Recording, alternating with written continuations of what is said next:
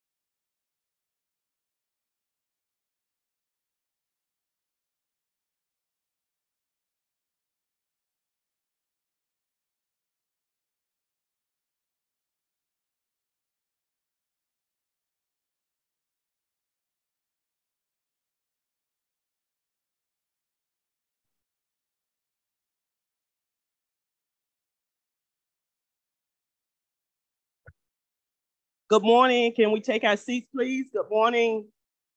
Please take your seats.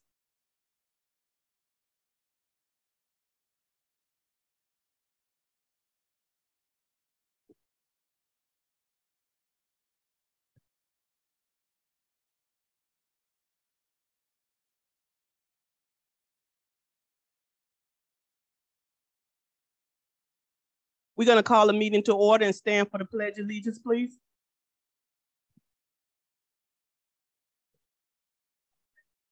To the flag of the United States of America, the Republic for which it is one nation, under God.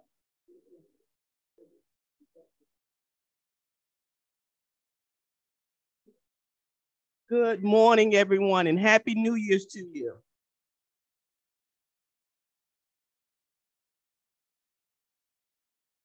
At this time, we do not have a quorum, but we're going to get started. We're going to ask to have our roll call, please. Good morning. Can you hear me? Okay. Senator Polsky, I know she's in the building, but Senator Polsky, Senator Osgood, Senator Book, Representative Hunchofsky, Representative Daly, Representative Dunkley, Representative Campbell. Here. Thank you. Representative Lamarca, Representative Cassell. Here. Thank you. Representative Gottlieb, Representative Bartleman, Representative Robinson, Representative Woodson, Vice Chair Pizzo, Chair Williams. Here. Thank you. Thank you very much. I understand that we have one of our constitutional officers here today. We're going to start with the welcome from MPO. We have someone here. Good morning, sir. Welcome to the MPO and all the fine things that the federal government can bring to all of us. I'm actually going to do a really quick introduction of some things that are going on that you'll need to know when you're up in Tallahassee, and you're going to be seeing things coming through the budget as you approve that up there. One of the things to look at for us is actually our, we actually monitor ourselves by the federal government on our performance. Performance for us is safety as well as pavement performance. So in trends for safety, you can see that line. Yeah, we're doing a little bit better than we should, which is a good thing as far as deaths and pedestrian fatalities. We're actually looking at performance measures that were areas we're hitting on. So you can see we're performing well, except for one particular area on the chart. Systems performance is doing well. And this is where I said we were going to see this in your budget. Basically, with the IIJA passed in Washington, we've seen about a 35% increase in federal transportation dollars. You'll be approving that in your state budget while you're up in Tallahassee. About that 33% comes back home increase. So that's what we're going to be providing to our local governments here. Past that point, as I was talking to you about grant opportunities in the IIJA, Together with Broward County government, we've actually applied, and our 32 or 31 municipalities, we've applied for 4 grants. If all of those hit, we're going to be very, very busy doing administration side of things. And again, that will hit into your budget in Tallahassee as well. So that will be probably a budget amendment when you get together. One of the most important and significant items that are in there is actually the Safe Streets for All grant, which will allow all the 31 local governments to apply for over $50 billion worth of additional funding to bring down here to Broward. So we're really looking forward to that. Side note on that, if you look at something else that happened up in Washington this year, they passed their federal budget. And because they did, there were earmarks again, or federally directed spending is what it's called. And there's the list of projects coming to Broward and our municipal governments. So that way you're aware that that will also, at least the ones in blue, will be coming through the DOT budget that you'll be approving. The HUD projects come directly to the local governments. And with that said, I also want to let you know what we're doing with the federal dollars. And of the $5.7 billion this agency receives, it's 430 projects here in Broward. It fits into our goals that you have on the walls there. You can see yourself what we're doing with our transportation improvement plan, which is actually our capital program.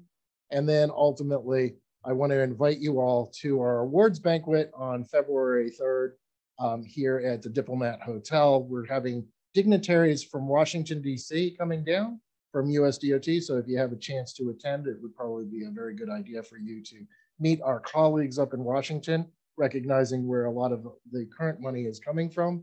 And then at the same time, those 2 days, we're also hosting an educational program at the Diplomat called the Safe Streets Summit. And that's usually about 500 and so people. And we also have the Dutch Embassy and the Dutch delegation coming over here to talk to our folks about what they do to increase pedestrian and bicycle safety in their communities. And with that, good luck on your meeting. Thank you very much, sir, for allowing us to be here. Good morning again. If everyone have received a copy of our agenda today, we know we have a very, very packed schedule. We have a visitor here from the governor's office. If she would like to come and say a word or two.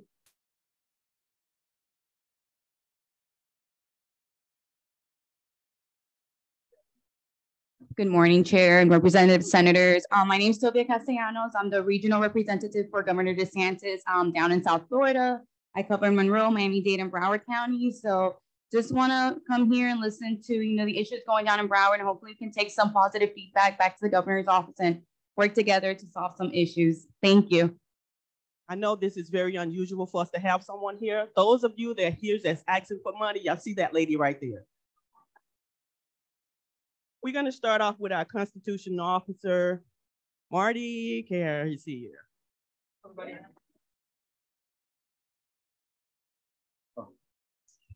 Well, thank you so much, Madam Chair. I appreciate so much y'all having me today.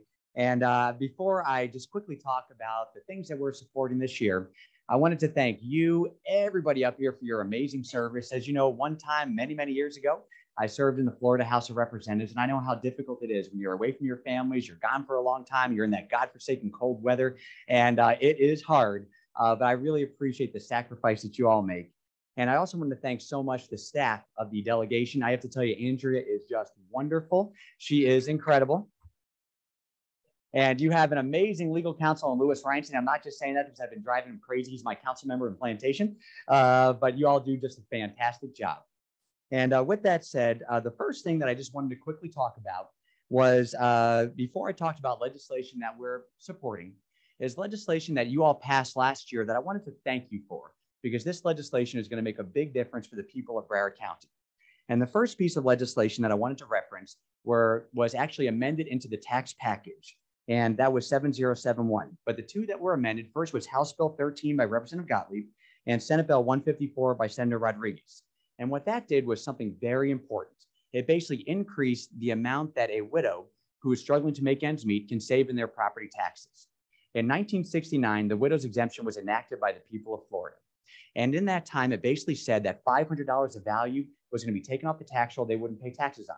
At the beginning, it saved people about $9 a year. Well, unfortunately, decades went by, it was never increased. And even last year, it saved people $9 a year.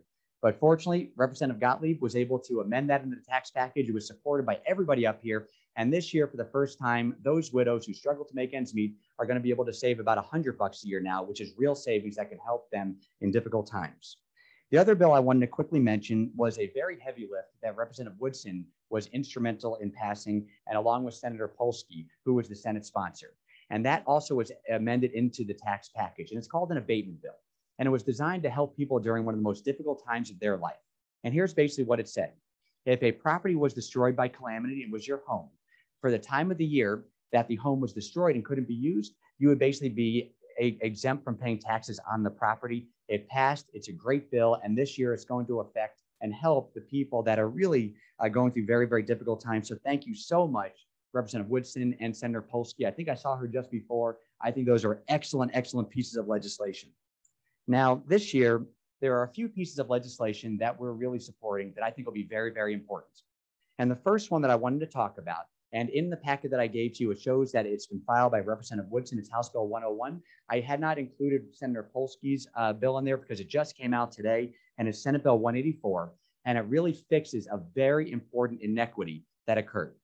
You may remember a few years ago, there were two American Hero FBI agents that had to serve a warrant on a person who was engaging in child pornography. They walked to his sunrise door to serve the warrant, and he opened fire. And when he opened fire, they were both killed. And it was a travesty. And during that time, I wanted to give them a full property tax exemption because under Florida state law, if you are a totally permanently disabled first responder, or if you lose your life while serving us under state law, if you're a state first responder, your spouses are fully exempt from paying property taxes. So I called the Department of Revenue and I basically said, listen, I understand that these were not state first responders, but they were homesteaded Broward County property owners at the time they lost their life. Their spouses deserve this exemption. And they basically said to me, sorry, Marty, Florida law does not allow that. They have to be state first responders. And it's one where I wouldn't take no for an answer. We kept going back and forth, and they finally said, listen, if you can find one interlocal agreement they had with a local state agency, in this case only, we'll let you give it to their families. Fortunately, the Broward County School Board, which has its own police force, had an interlocal agreement with the FBI in the service of those warrants. And so their families now benefit from this exemption.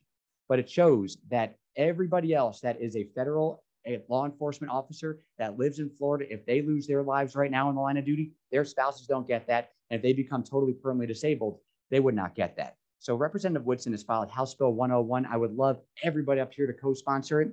And Senator Polsky has filed Senate Bill 184. I'd also love you all to co-sponsor that as well. And that fixes this inequity by doing two things.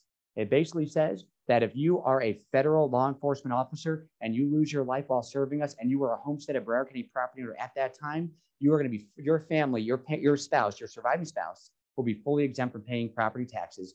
And it also says that if you are a totally permanently disabled first responder and you worked for the federal government and lived in Broward County or the state of Florida at the time of your injury, you'll be fully exempt from paying taxes. It's a great bill, a great law that fixes an important inequity. And so I thank you so much, Representative Woodson and Senator Polsky, for filing this very good piece of legislation.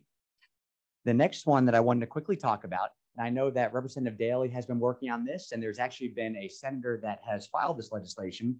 It's an important exemption that's called the long-term senior exemption. So right now, if you're a long-term senior and you're a low-income senior, basically last year you had to have made under $35,000. And if you're over 65 years of age, and if you've been in your home for 25 years or more, and the value of your home is under $250,000, you are exempt from paying the county portion of the tax bill and whatever city you live in if they've adopted it as well. Now, as you know, Broward County property values have skyrocketed. There are very few properties right now that are under $250,000. So Senator Vila, and I'm not yet sure if there's a House companion, has filed a proposed constitutional amendment, this state's a constitutional amendment, to increase that to about $300,000. It'll just give more seniors struggling to make ends meet the opportunity to have the benefit of this very, very important exemption. The other piece of legislation I wanted to quickly talk about is, I think, a very important piece of legislation that my friend, the chair of the delegation, Patricia Williams, has filed. And this, I think, will help deter people from committing a crime against a 501c3 or a church or a nonprofit in the future. You know, every single day, our office works with thousands of nonprofits throughout Broward County, whether they're churches, whether they're charities, organizations that do a great job making a big difference for a whole lot of people. And what really makes me angry is when there is somebody that frauds one of those 501c3s, frauds one of these churches, steals their money, and makes it to where they can't operate anymore and they have to close their doors and shut their lights down, and the people suffer. So Patricia Williams, we've been working with Representative Williams, has filed a proposed law that's going to hopefully deter people from doing this in the future. Because what it does, it brings enhanced criminal penalties to people who fraud a 501c3, who fraud a church, who fraud a nonprofit. And what it does is it basically says if you steal $50,000 or more, it's a first-degree felony. If you steal $10,000 but not more than $50,000, it's a second-degree felony. And if you have anything from $300 to $10,000 stolen, it's a third-degree felony. I think it's a great thing that will hopefully deter bad people from ripping off our churches and 501c3s and nonprofits in the future. It doesn't yet have a bill number, but I believe it will soon. And when it does, I would love everybody to co-sponsor that as well. The other thing I wanted to just quickly talk about before I answered any questions that y'all had was another issue that is very, very important to our office. And this doesn't really have anything to do with you all being up in the legislature, but it has something to do with us working together to get the word out so we can help protect people from title fraud. Now, unfortunately, as you know, and I've said it many times, South Florida is the title fraud capital of the world. You have criminals, and that's what they are. They walk into the recording divisions for every single county in the state of Florida, and they file deeds on people's property, changing title, and they take those properties and they extort people for money, mortgage, rent, or sell the property. And it's very easy for them to do because the recording divisions have a ministerial duty. They have to accept whatever documents filed with them. So these criminals walk in, file these fake deeds, and they do something nefarious with it. So the first thing that we did about a year and a half ago is we came up with a great program called Owner Alert. It's really a notification program that notifies people if a deed or a title change has been filed on their property, legitimate or not. And the way that people sign up is they just go to our website at bcpa.net. They type in their name, they type in their email address, they type in their parcel ID number, which they easily grab from our website. And then if any document, legitimate or not, is filed changing ownership in their property, they're notified instantaneously. We've had about 180,000 Broward County property owners sign up so far, and we've alerted about 30,000 people of deed changes. And a few of those have actually been fraudulent deeds where we've stopped a fraud from happening on the public as a result. Now, I said 180,000, but there are 700,000 property owners in Broward County. And this is where I really hope that we all can work together, because I know that everybody up here has a connection with the people in their districts. And I was just wondering, attached to what I sent out was really just our Owner Alert flyer. And if anybody here would like us to bring those flyers to their office, if you could just give them to your constituents as they come in, I think it can go a very, very long way. We also have an e-newsletter version of it. And if you'd like to send that out, that can go a long way as well, because I've learned that by working together, we can capture the most people in Broward County and help them be protected. And the other thing I just wanted to quickly bring up is what we've been doing to help prosecute these people. As I said before, it is a travesty when you see what these criminals do. And it really bothers me because I see the people that they're picking on. They pick on our most vulnerable. They pick on our seniors. They pick on low-income folks. They pick on people who own property here but may not live here. They are so smart that they pick on whoever they think they can pick on, that they can best get away with it. And the biggest common denominator about all these criminals is that if they just did something legitimate, they'd be multimillionaires. Instead, they make their money by defrauding the public. And so it's my goal to put them all in jail. And so we actually, in our office, have developed a great department called our Crimes Against Property Departments. And the county commission authorized the addition of 2 new people in that department that have significant law enforcement experience. And they work with law enforcement to build criminal cases against people who are doing this. We entered into interlocal agreements with the Broward State Attorney's Office and also the Broward Sheriff's Office. And my friend Sheriff Tony even assigned a detective solely to work with our office that's housed in our office that's part of that unit. And ever since they started just a few months ago, they've actually been able to find 60 fraudulent deeds. We've had 6 arrests, and a few of those have been convicted. And let me give you an example of one of those that really shows how smart these people are. You had 2 wives. One wife worked for one of our hospital districts. The other wife worked in the real estate industry. The wife in the hospital district would find out when people would pass on. She would then take that information, including their social security number, and give it to her wife in the real estate industry, who would then find out if they had property in Broward County and if they had heirs here. If they had property and no heirs, they'd file fake deeds on the properties, they'd mortgage the properties, sell the properties, rent the properties. They would do all kinds of different things to these properties. They profited in the amount of millions of dollars. Fortunately, they were found guilty recently. And what I'm very happy about, even though they're a married couple, they'll be spending their time in different prisons, which I think is a good thing. I can go on and on forever about these stories, but I wanted to just bring that up just because I want the legislator to know that we are working very hard for the people of Broward County to try to hold these people accountable. And I also like to talk about it because I know there may be people watching online. There's people in the audience. I think the news media might report on it because I want to shout from the rooftops what we're doing, because I want all of these people who are thinking about doing this to know that if they do this in Broward County, they're not welcome here, and we're going to work very hard to put them in jail for a long time. I appreciate y'all so very, very much. I was so excited to come. With that said, does anybody have any questions I can answer? Y'all are awesome. Thank you, guys. I appreciate it. Thank you very much, sir. Because of our tight schedule that we have today, I'm asking those of you that may have a question or want to have a conversation with him, please meet him on the side. And I'm also asking all staff members that's in the audience, please come have a seat on the counter on the dais with us to the right as we proceed. And we also have additional seats in the overflow room. Staff members, please come have a seat up on the dais with us. To my right, please. And I just want to and Rep. Woodson have a question before you actually walk. Oh, sure, of course. Thank you, Representative Williams. Thank you, Madam Chair, and thank you so much, Mr. Kier.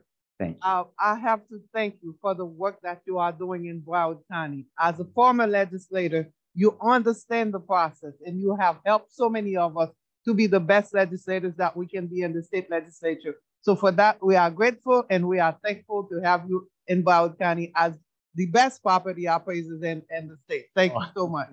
Thank you, Representative Woodson, and thank you for your amazing service to the people of Broward County. And I want to thank everybody up here again. You know, as I said before, I know it's not easy to serve in the Florida legislature, especially with Tallahassee being so very, very far. But I honestly believe with all my heart, we have by far the best delegation in the state of Florida. So thank you all so much for your service. You all are wonderful. Have an incredibly great day, everybody. Thank you. Bye, everybody. As our Broward County Public Defender approached what do we call it? Podium. I am going to ask that Andrea call the roll and see if we have a quorum. It's very important that we get certain things done. And if we have a quorum in place right now, I would like for us to start that process if possible. Thank you, Madam Chair. Roll call for quorum.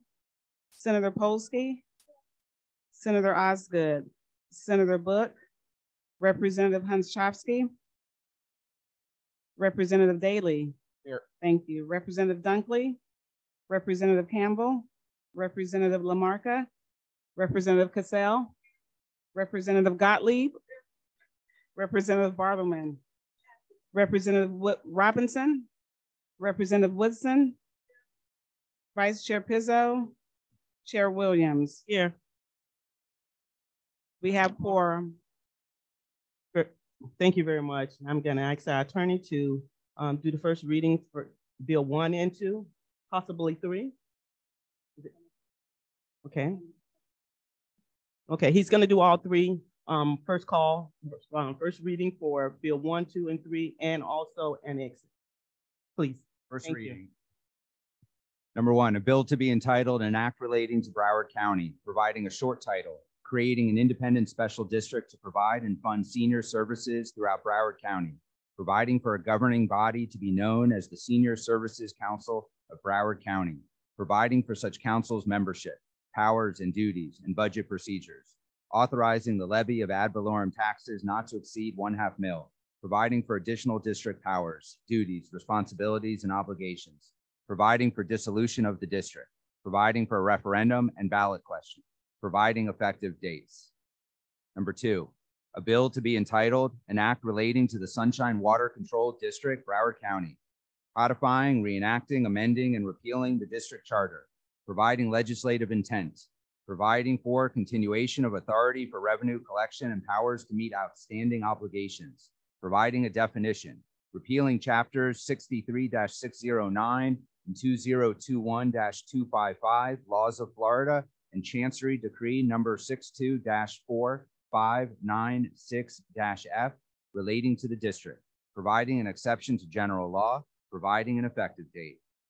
Number 3, a bill to be entitled An Act Relating to the Town of Southwest Ranches, Broward County, providing an exception to general law, prohibiting the sale and use of fireworks located within the town of Southwest Ranches, providing an exception and applicability, providing an effective date. Those are the three bills. I'm asking that those be rolled over for the second reading. And annexation also. Thank you. We have two annexations. Number one, ordinance number 2022-005, an ordinance of the City Commission of the City of Dania Beach, Florida, authorizing by voluntary petition the annexation of land, 22,425 square feet, located between Anglers Avenue, also known as Ravenswood Road, and Southwest 22nd Avenue, Southwest 42nd Street, and Southwest 39th Street, which real property is owned by SMS of South Florida Incorporated, a Florida corporation, into the corporate limits of the City of Dania Beach, Florida, pursuant to Section 171.044 Florida statutes, and providing a legal description of the property subject to the voluntary annexation, providing for publication of notice, providing for filings with the appropriate governmental agencies, providing for severability, providing for conflicts, further providing for an effective date. Local Bill number 2, a bill to be entitled an act relating to the City of Parkland, Broward County, annexing into the corporate limits of the City of Parkland an approximately 3.83 acre parcel of contiguous land located in unincorporated Broward County, providing an effective date. Those are the local bills. Those are the annexations. Thank you very much. Public Defender Gordon, are you ready, sir? I do apologize. Chair, and just a point of order, those also will be rolled over to annexation. Thank you. Thank you very much, sir. Good morning. Good morning, Madam Chair, and all the members of delegation and your legislative assistants. I appreciate you granting me the opportunity to speak to you today to tell you about some concerns, the issues that are important to my office. As you know, my name is Gordon Weeks. I'm the public defender. I am responsible for representing those folks that find themselves in trouble with the criminal justice system and who cannot afford an attorney. That is a very awesome responsibility. It is the balance of the criminal justice system. It brings the fairness and the equity that we all desire into our court system. One of the most important issues that I am facing, and it is echoing not only in my office, but offices all throughout the state of Florida, including the state attorney's office, is the inability to retain skilled attorneys to do this work.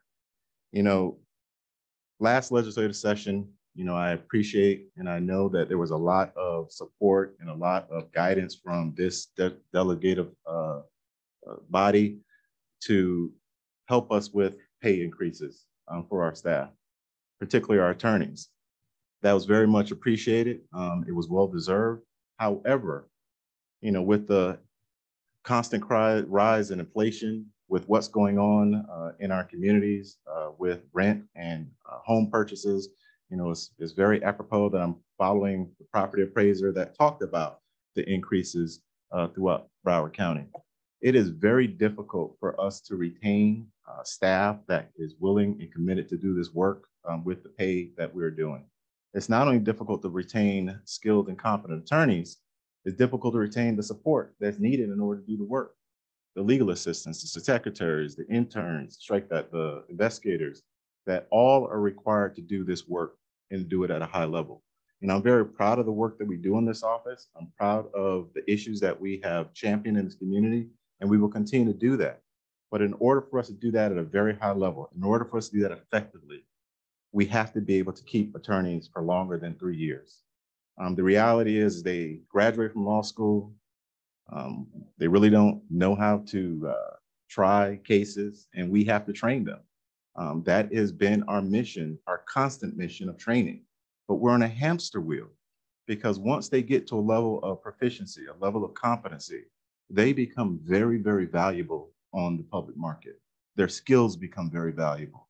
And there are law firms all across the nation, law firms all across Florida that are dipping right into my office, right into the state attorney's office, and taking some of the most valuable and most experienced attorneys into the private sector. We cannot compete. We need to have the resources to be able to compete. I'm asking all of you to assist us in that endeavor to make sure that our attorneys are the most skilled, the most competent, but more importantly, that our legal staff is also equally supported so we can do this very, very necessary and very important work. The second issue that's important to us, that has been an issue that has been plaguing Broward County, is our Juvenile Justice Detention Center. For many years, that detention center has been recognized as being ready for replacement. That detention center is constantly having overhauls. It is not the facility that we would desire for our children to be placed in if they're being held by the Department of Juvenile Justice, but we can do better.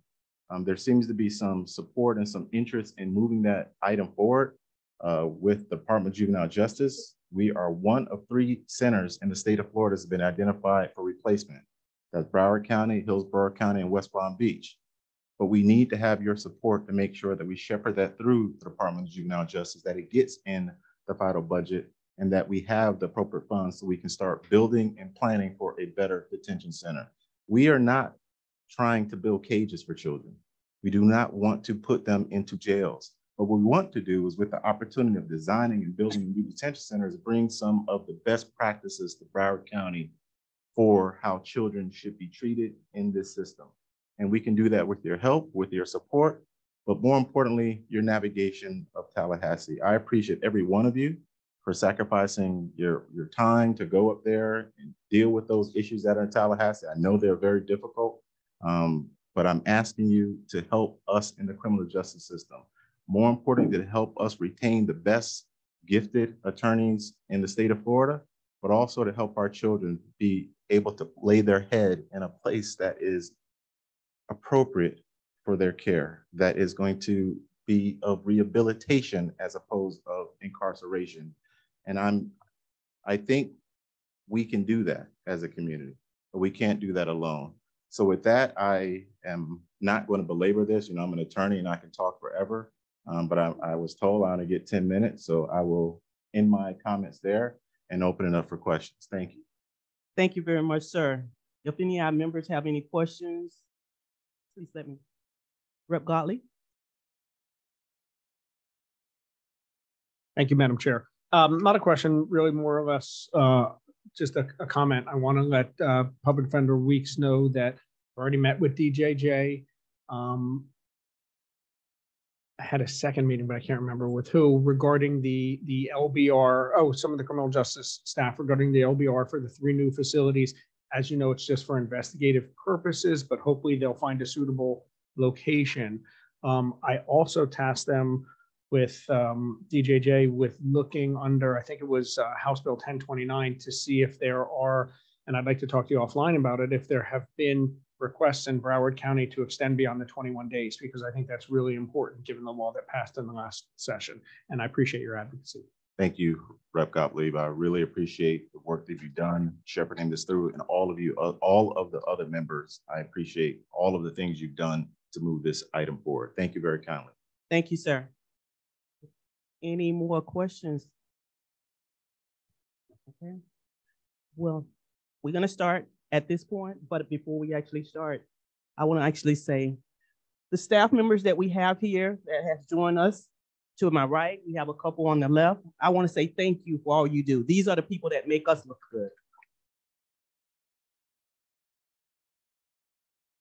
With my newest member of the bunch, Mr. O'Connor, Brian O'Connor, he has the opportunity today. He's going to be our reader for the different groups and organizations that has joined us. So I'm just giving him the opportunity to have the experience that I would think that someone should have given to me when I was a young child, a young person growing up. So at this point, I'm going to have Mrs. Hill join us. Thank you. As we begin our public hearing portion, just want to make the audience aware there's a 2-minute time limit for speakers. We do give an extra grace to our constitutional officers. That's why you see that they have a bit more time. But if you have the agenda in front of you and you see it on the screens, please be prepared to come right up after the speaker before you speaks. And we will get back to second reading later today. There is extra seating in the overflow room if there is anyone that still needs a seat, unless you just want to keep your legs stretched. We're going to start with Cindy Ehrenberg-Seltzer, CSC, or her designee. Good morning, everyone. Of course, I'm not Cindy. She's not here today because she's ill, but she sends her regards. I am Dr. Sharetta Ramiki, and I serve as the Chief Equity and Community Engagement Officer for the Children's Services Council of Broward. Most of you may be familiar with Sandra Bernard Bastine. She was a previous employee with CSC for 25 years, and she retired. And that allotted CSC the opportunity to kind of expand the position to align more with what we actually do in the community around equity and community engagement. So thus here I am. I would also like to inform you that Megan Tereski, here in the audience, is no longer with CSC, but don't fret, she's still helping the kids in Broward County. She's over with the school district now, so we wish Megan well. So moving forward, our government affairs, communications, and involvement will mostly be with me and the person that I find to fill the position that Megan left vacant. One of our top legislative priorities, as Reps Lamarca and Barterman are aware, is kid care. We want to ensure the fiscal cliff that is addressed so affordable insurance is available for children. But CSC continues to do everything about children, from pregnant individuals experiencing maternal depression to youth aging out of foster care, as well as youth with special needs. CSC is supporting, connecting, and funding needed resources and services so all children have an equitable chance to thrive in a diverse and interconnected community.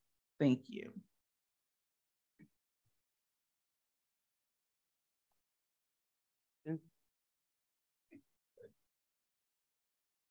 Okay, Sylvia Quintano.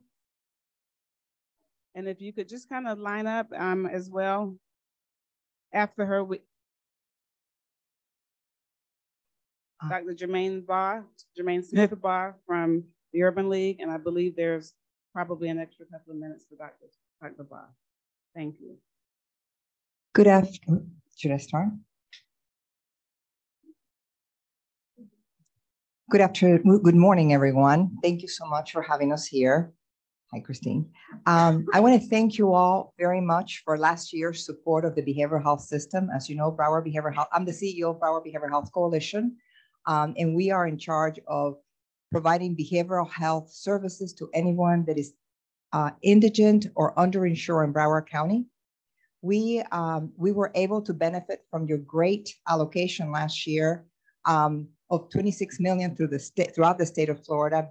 Broward County received about $12 million of that allocation, which really helped us with creating multidisciplinary teams to support families and children, and also our care coordination for both adults and children that have been high recidivists in our emergency rooms, in the crisis units, receiving facilities, and so forth.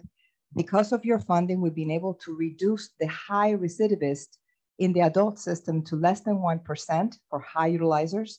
And for children and families that continue to recycle through our crisis units, which, as you know, continues to provide trauma for them as they continue to be Baker-acted, we've been able to reduce it to a less than 10%. And we want to continue to do so. And thanks to your recurrent funds last year, we're going to be able to hopefully continue with that effort, in addition to a lot of other programs that you provided. So we need that continued support. I also, I want to tell you that I have packets for you, which I will hand out, that you will have. We have an enhancement plan that was created by all the community stakeholders that talks about our priorities for next year. One of them has to do with the amount of mentally ill clients that we have in the jails. I'm sure that Sheriff Tony is going to talk about that when he does that. And I know he's done that in the press already. And we're trying really hard to get those people out of the jails and working it out with the judges. But one of the things that we need in Broward is more residential beds for people that need to come out of the jails, and also affordable housing, because part of what happens is that we have a gridlock. People come out into our residential programs, they need to go into affordable housing, and they don't have enough we don't have enough housing to place those people there. So we're asking for, and you'll see it in our plan, additional residential beds, especially a Broward alternative forensic program for people that are more severe. And we're going to need some capital outlay, one-time only money to be able to refurbish a facility that we found on the forming camps. Thank you.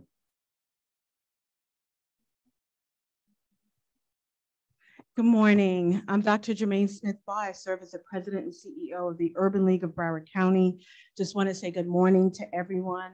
And for the first 2 minutes that I have, and then the extended time that the chair has provided for me to address an education issue, just really want to thank you for your continued support, not only of the Urban League of Broward County, but the Florida Urban Leagues across the state of Florida. The Urban League here in Broward has been in this community since 1975. And we continue to provide a myriad of services in the areas of education, entrepreneurship, jobs, justice, and health. We're also expanding the work that we do, particularly on a macro policy level, advocacy and outreach, by adding a new division, which we have entitled Policy, Advocacy, and Racial Equity, which will be led by Ms. Kirsty Miles Esquire, and she's here today and definitely can be a contact for your respective offices. I also want to thank you for the time that many of you spent with us. When I say us, Hispanic Unity of Florida and the Urban League of Broward County, when we presented to you the state of Black Broward and the state of Hispanic and immigrant Broward. That information or that time that we shared together really helped us to propel other areas. And these 3 legislative priorities are important, not only to the Urban League of Broward County, but to the Florida Urban Leagues across the state, which there are 9. The first and foremost is our small business lending. Because of your support over the years, the Urban League of Broward County is the only community development financial institution headquartered in Broward County. We've lent over $2.7 million to minority businesses. And I want to thank each of you for your support. That appropriation request will continue, and that actually runs through the entire state of Florida. And in your packet, there is a 1-pager that gives you the impact statement of that. The second is affordable housing and infrastructure. As we know, the Senate President has made that one of her priorities. I don't need to talk about the challenges of housing affordability because you all know them. I just want you to know that the Urban League of Broward County is committing every asset that it has, including over 15 acres of property, to deliver to Broward County the largest number of affordable housing topologies ever in the history of Broward County.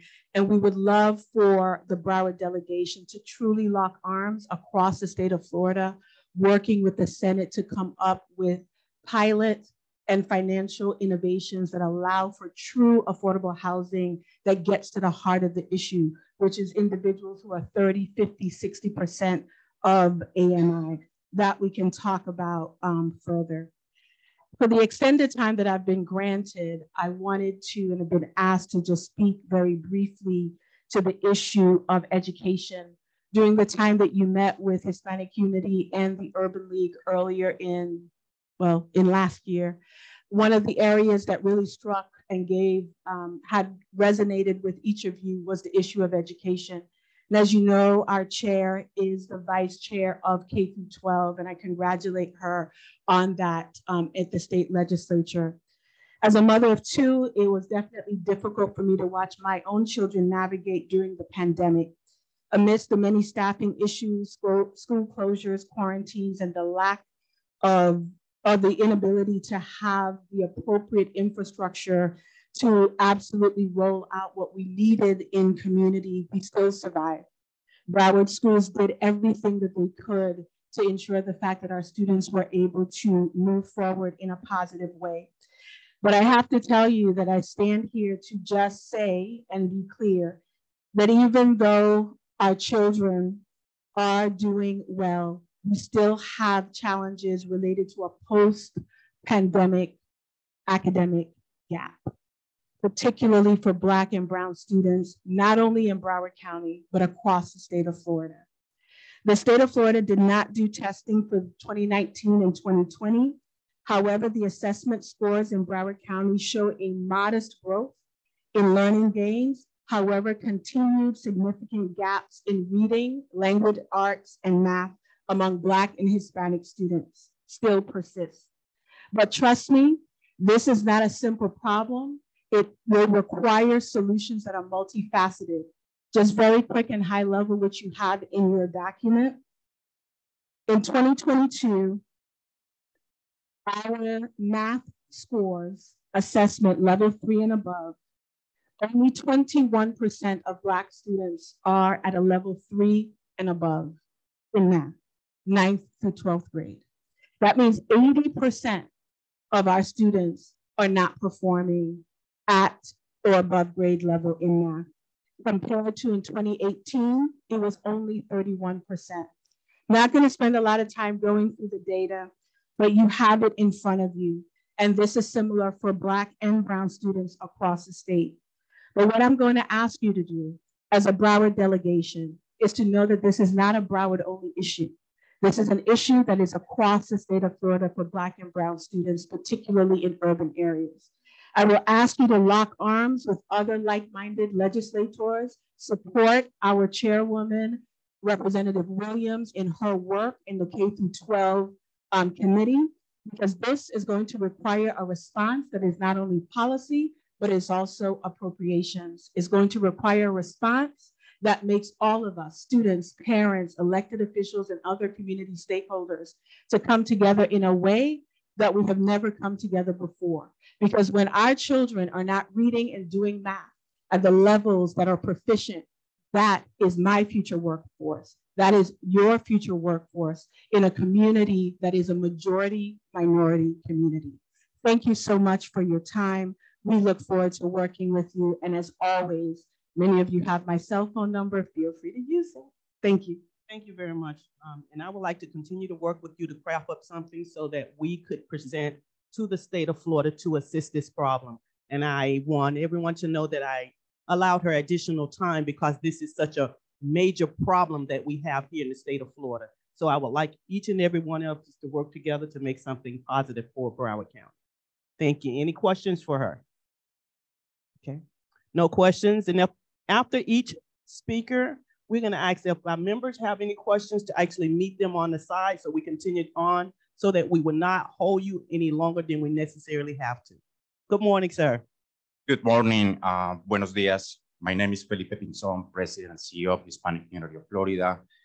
Our mission is to empower immigrants and others to become self-sufficient, productive, and civically engaged.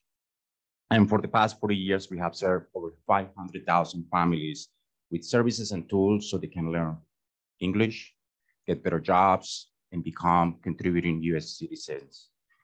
In return, this new generation of Americans make a significant impact to the US economy by boosting tax revenues, creating businesses that employ other people, and doing necessary jobs that provide critical services to all of us.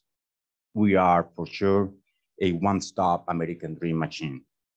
And I know that firsthand. 22 years ago, I joined Hispanic Community as a client upon moving to Broward County from Colombia. I learned the language, I got a better job, and I became a US citizen.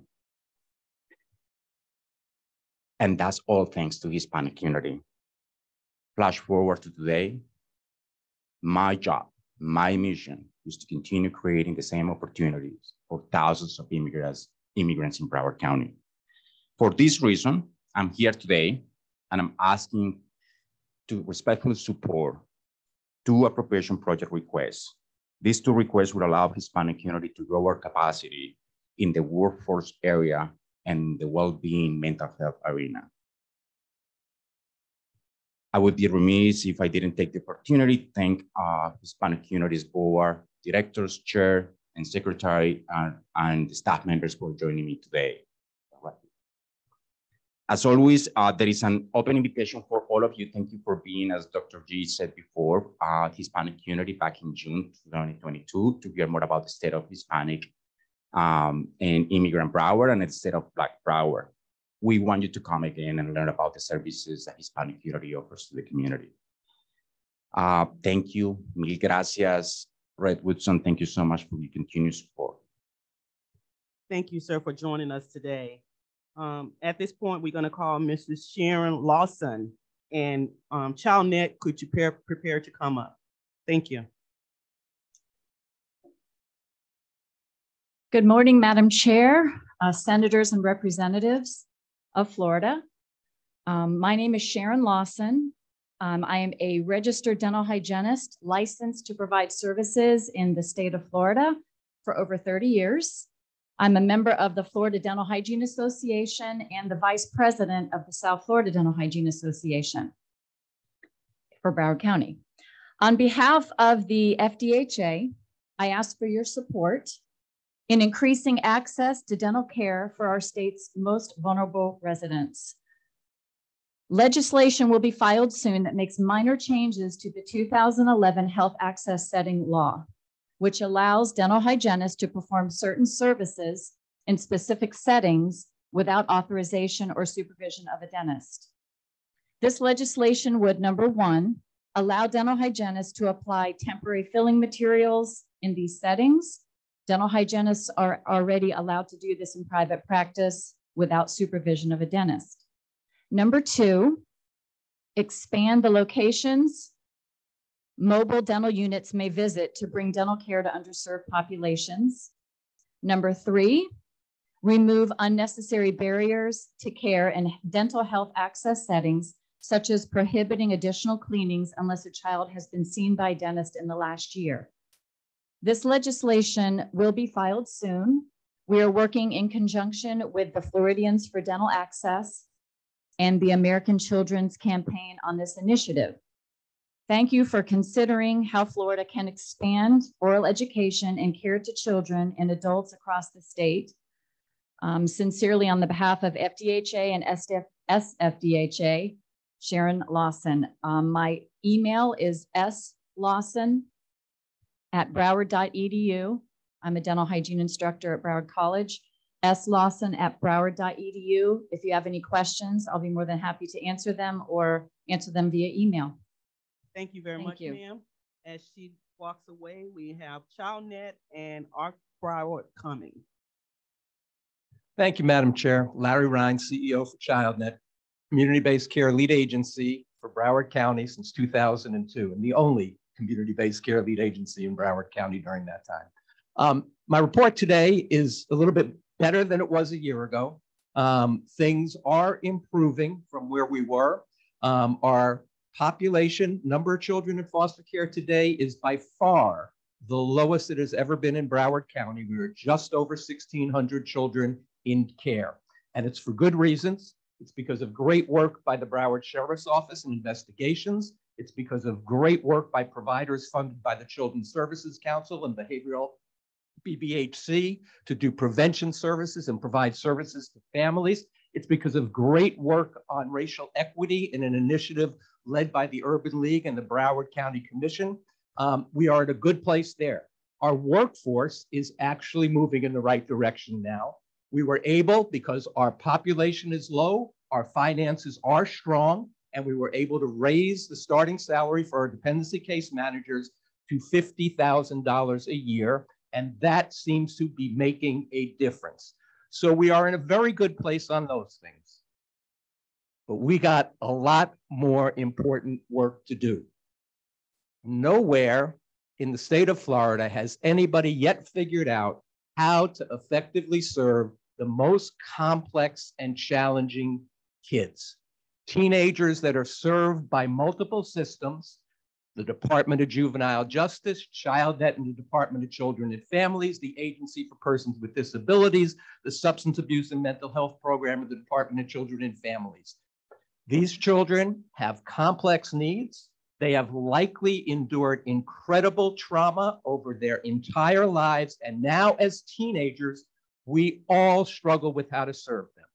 Hopefully this year, we will work with the legislature to try to come up with innovative ways of blending our resources in a meaningful way. We all serve these children. They are really all our children. When somebody says it's a DJJ kid, it drives me crazy. No, it's a kid. And we need to serve these children together in meaningful and important ways and in innovative ways. We need to not do the things we've been doing for 100 years and not getting good outcomes and not getting success. We need to be creative. We need to be innovative. We need to support our providers. We can do it. Thank you very much, sir. As he exits to the side, if you have any questions, our members, we ask you to meet him on the side. As she comes forward, we're going to ask United Way and Visit Fort Lauderdale to actually be prepared to come up. Good morning. I'm Julie Price, CEO of ARC Broward. Thank you, Chairperson Williams and the entire delegation for your ongoing support to issues that impact children and adults with developmental disabilities and their families. ARC Broward is Broward's only nationally accredited organization supporting 1,200 children and adults with developmental disabilities and their families annually by our 350 plus dedicated team members, and this for the past 65 years. Today, we are asking for your continued support for 2 appropriation requests. Both of these are continued funding. The first for ARC Broward is through the Adults with Disabilities Program, funding that provides critical employment, post-secondary education, and wraparound services for adults with developmental disabilities to prepare for and achieve successful employment in our community. The second is continued funding for a generator at Bark Housing, which is an intermediate care facility for 36 individuals with significant behavioral and medical challenges. Additional funding is required for this project as the costs have skyrocketed because of supply chain issues and the Agency for Healthcare's regulatory review process. The generator is critical to the health and safety of residents during emergencies and is required by ACA. And further, on behalf of the 300 other individuals that we serve through the Agency for Persons with Disabilities Waiver Program, the other thousands of individuals residing in Broward, and the 25,000 people lingering on the waiting list, we ask for your continued support of the Medicaid Waiver I budget and requests for increases through that program as well. And Susan, did you have anything you wanted to add?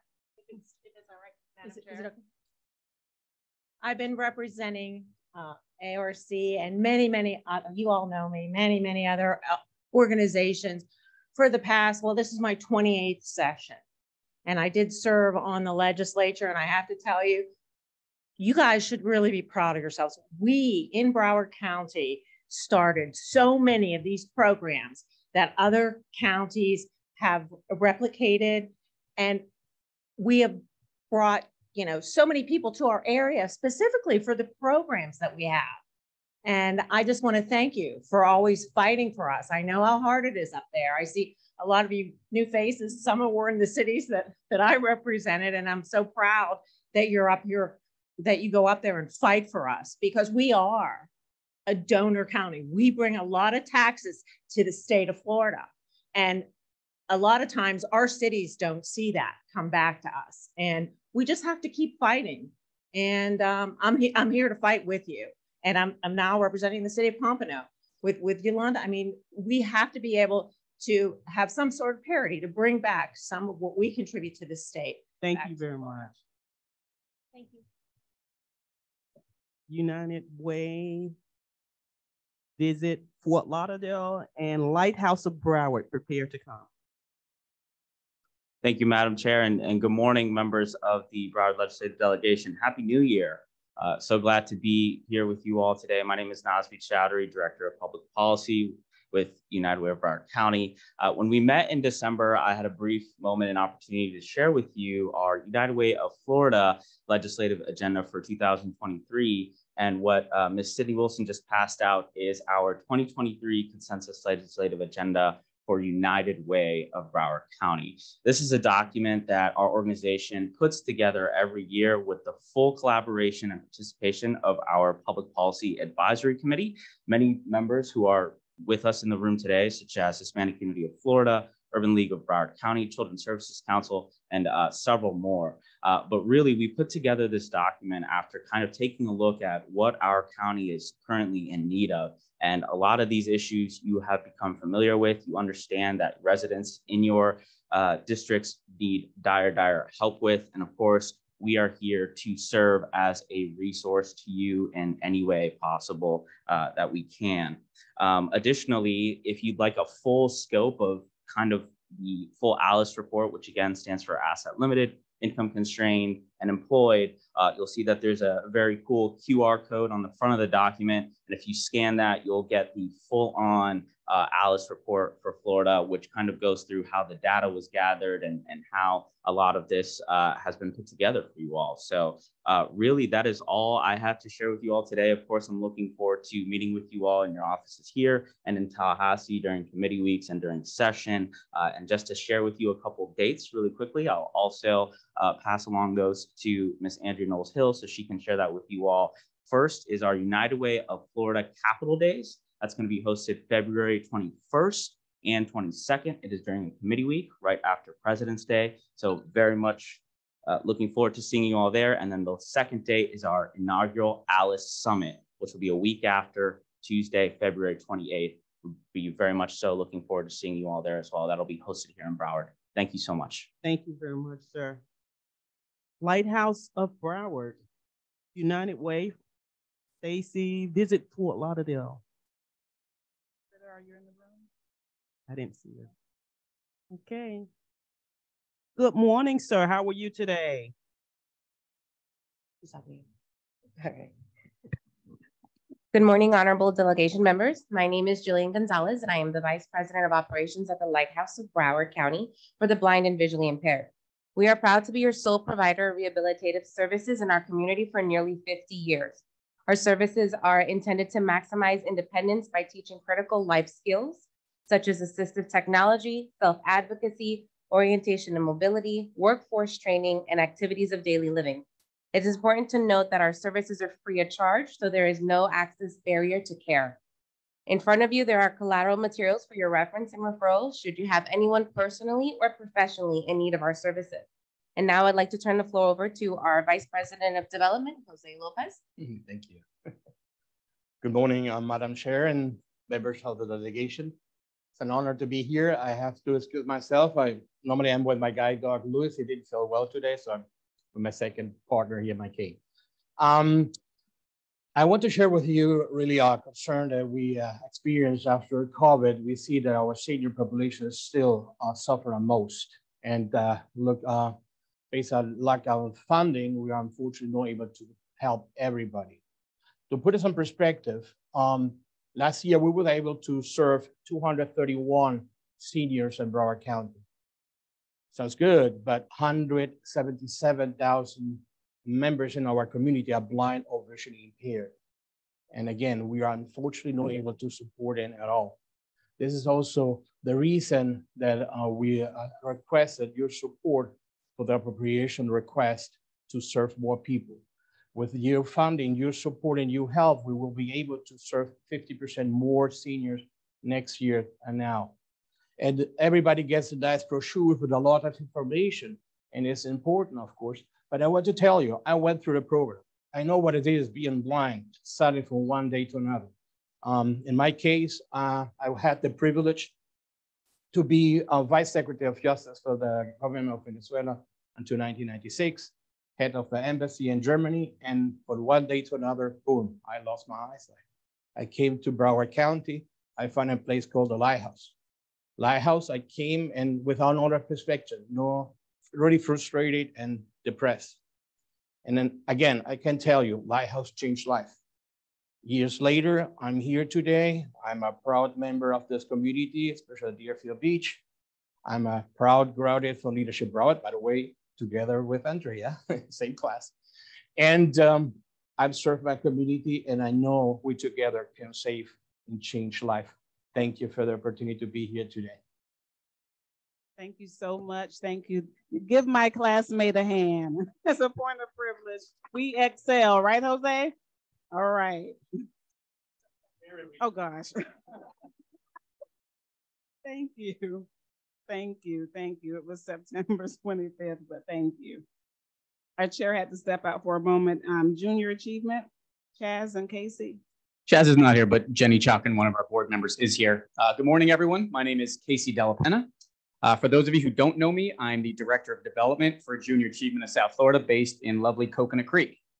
For those I do not know, it's great to meet you. Unfortunately, our CEO, Lori Salarullo, who many of you know, was traveling and couldn't make today's meeting. However, I'm here to graciously thank all of you for your continued support of Junior Achievement. along with the other various amazing nonprofit organizations here in Broward. And a very special thanks to Tina Polsky and Christine Hunchowski, who continue to support us. So thank you very much. We appreciate you. As many of you may know, Junior Achievement empowers our youth with the knowledge, ability, and confidence to navigate their futures, drive our economy, and lead our community. Our volunteer-delivered K-12 programs foster work readiness, entrepreneurship, and financial literacy skills. JA's experiential learning inspires kids to dream big and reach their potential. Last school year, Junior Achievement of South Florida served nearly 70,000 local students, the vast majority of which live here in Broward. To that end, I would like to personally invite all of you who have never been out to visit JA World in Coconut Creek to show you where the magic happens. Christine knows, I see you smiling. We'll be in touch with all of you within the next few weeks. Please give consideration to visiting us in the near future, and we'd love to have you. Again, thank you for your continued support, and we look forward to helping create the future for the youth of Broward County. I also brought along Jenny Chakran, one of my personal favorite JA board members. She's a senior VP at First Horizon Bank. Jenny. Good morning, everyone.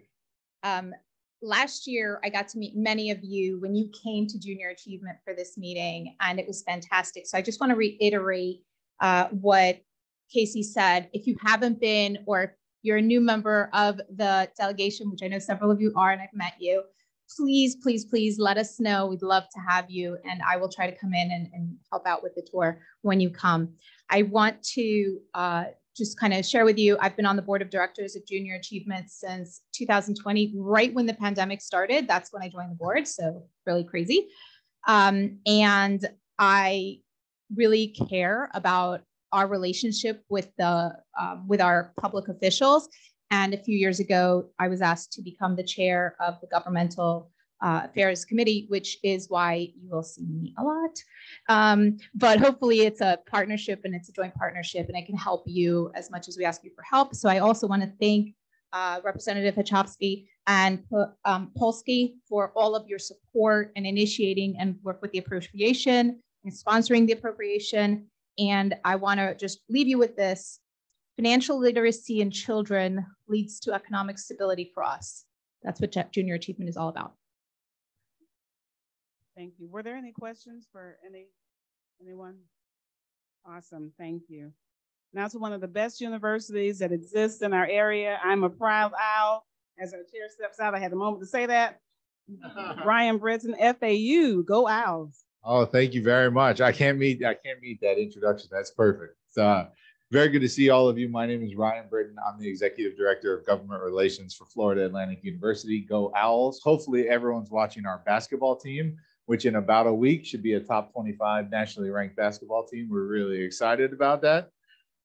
It is an exciting time at the university. I'll be brief and respectful of everyone's time, but there is a time of transition upon us at FAU. President Kelly announced his resignation and his retirement last year. On December 31st, he officially retired, and interim president, Dr. Stacy Volnick, took up the helm of FAU on January 1st. FAU is in great hands. Dr. Volnick is a 30-year administrator at FAU and a 3-time alumna of the university. She knows the university inside and out. And while this is a time of transition, we are in no means taking our feet off the gas. This is something that we are continuing to push forward. We're pursuing aggressive agendas. And for hopefully many of you are aware of the great successes we've had of late at the university. We have made huge strides. President Kelly, his leadership had us ranked nationally as one of the best universities in the country by U.S. News and World Report. For the first time in our school's history, we're ranked number 32 among all public, 132 among all public universities in the country. We've doubled our graduation rates. We have doubled our research expenditures. We have made huge strides in athletics, student achievement across the board. Every element of the university is heading in the right direction. And one of the things we're most proud of is many of those strides, specifically around student achievement, graduation rates and retention rates, we've done so with absolutely no equity gaps. We are Florida's most diverse university. We are a Hispanic serving institution, and everyone at FAU achieves. Our Black, African American, and Hispanic students actually graduate at a rate higher than our general student population, and that is unique nationally and something we are incredibly proud of. And so we look forward to continuing to serve our students well. As we transition to 2023, A lot of our legislative requests, which we'll come to talk to you about in Tallahassee, will focus in the healthcare sector. As you know, Florida's population continues to explode. We have heard the needs of the community. We're facing physician shortages, nursing shortages, social workers, affiliated healthcare professions. So we're going to pursue all of that, as well as a College of Dentistry, which we're asking the Board of Governors to approve in January. So we thank you all so much for your support. Here to be a resource to you. And if we can help in any way, please let us know. Thanks. Any questions for FAU? No? Okay, Brucey Cummings, followed by Broward Sierra Club.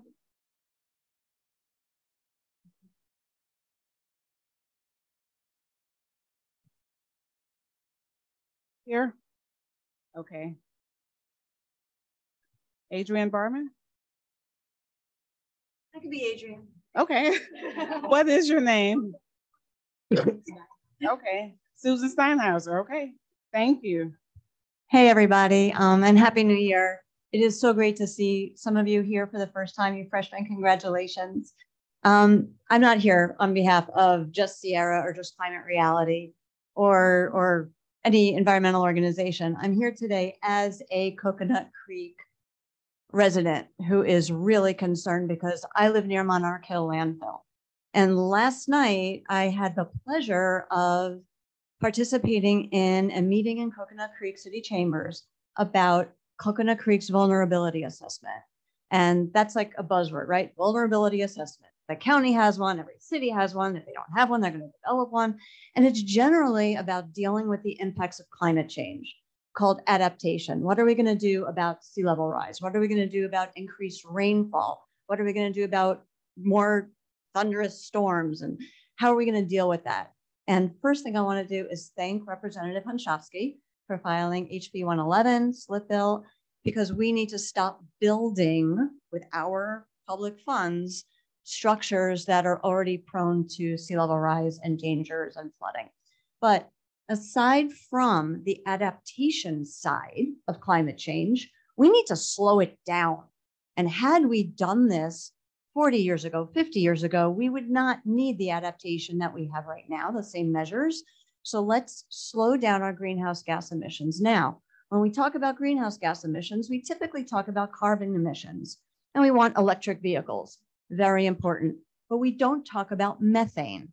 Methane, 80 times more potent than carbon dioxide at the onset of warming our atmosphere, is generated by organic matter. One of the sources is organic matter sitting in the landfill. Monarch Hill is near capacity. We're talking about building an incinerator to burn our garbage, burn our plastic, burn our organics. How about we just slow down what goes to the landfill? So although Monarch Hill is governed at the county level, I propose to all of you sitting here that the state legislature and everybody sitting behind me, I propose that the state legislature can have an impact on what goes into the landfill. There are plenty of people who have been talking about plastics, so I'm not going to go on that route. Other people will talk about that. I'm talking about organic matter. I'm talking about the banana peel. I'm talking about the coffee grounds that can be composted.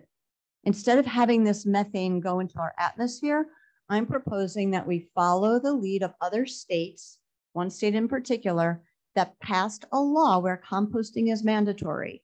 That wouldn't necessarily fly in the state of Florida, but there are pieces of that legislation that we can take, and I truly believe would have bipartisan support, that we can support our farmers by providing them compost, create jobs to gather this compost and create it, and slow down the emissions that are accelerating climate change.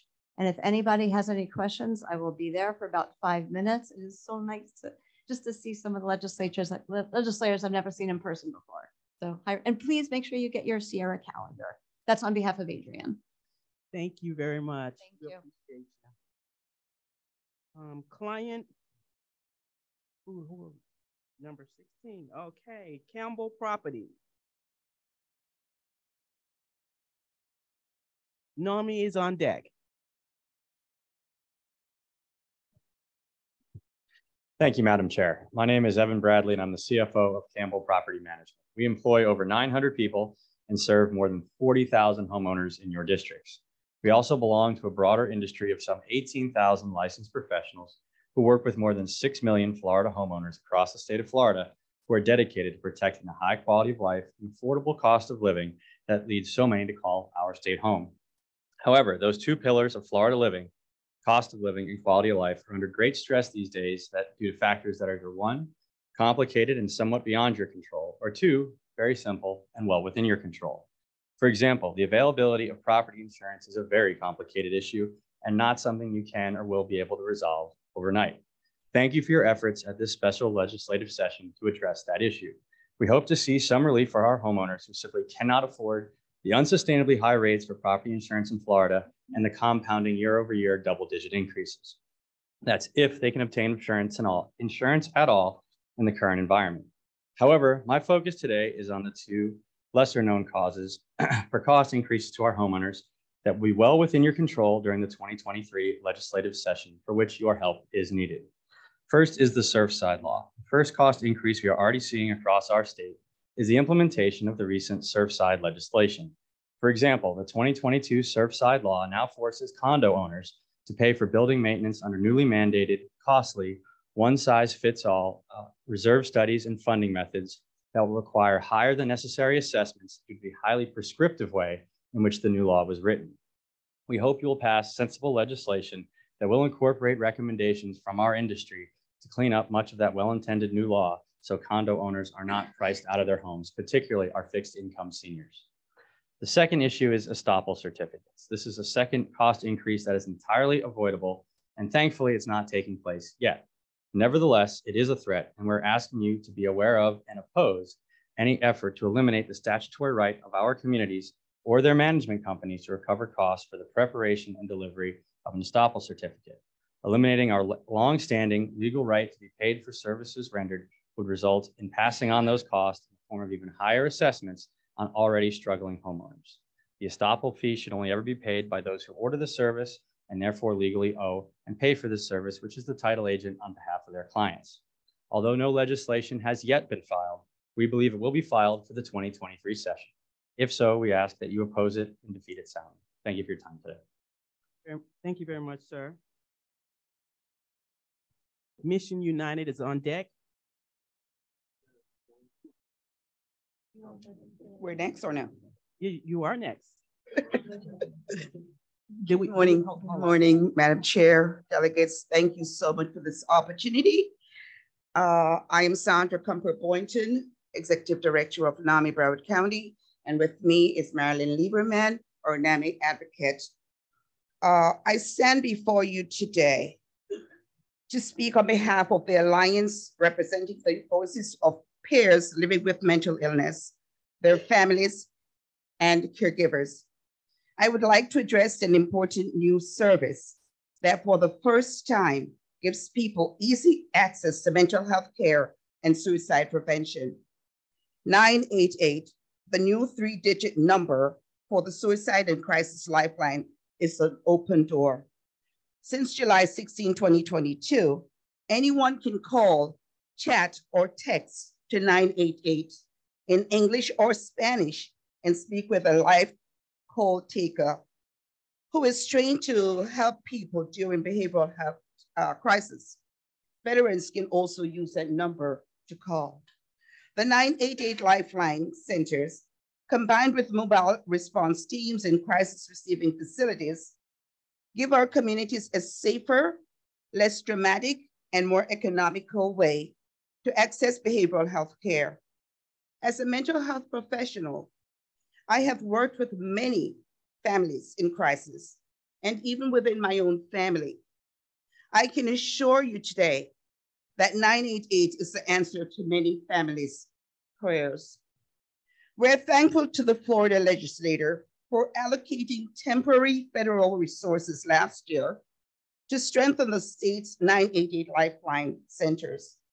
I'm also grateful to you for approving a second increase in recurring funds for behavioral health services in this year's state budget, including the expansion of mobile response teams. Broward County, on Broward Behavioral Health Coalition, or managing entity, is using these funds to add one new mobile response team, making it a total of 4 teams in Broward County. We're so grateful. My ask to you today is to continue your support to expand our community-based crisis response system. Going forward, let's work together to identify a source of sustainability to funding for 988 in this county. Thank you so much. I appreciate you. Thank you very much. At this time, we have Mission United on deck. On deck. On deck.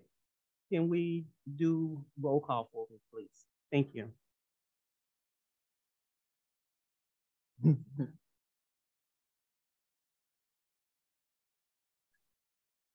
At this time, we're going to have roll call because we have three local bills and 3 annexations to do. And we must have a quorum that we could do those. So I think we have a quorum at this time. And if so, we're going to go ahead and take care of that. Senator Polsky, Senator Osgood, Senator Book, Representative Hunts-Chofsky. Here. Representative Daly, Representative Dunkley, Representative Campbell. Here. Representative Lamarca, Representative Cassell. Here. Representative Gottlieb, Representative Bartleman, Representative Robinson, Representative Woodson, Vice Chair Pizzo, Chair Williams. Here. Have quorum. Thank you very much. At this time, we ask our counselor to read the local bill 1, 2, and possibly 3, and also for annexation.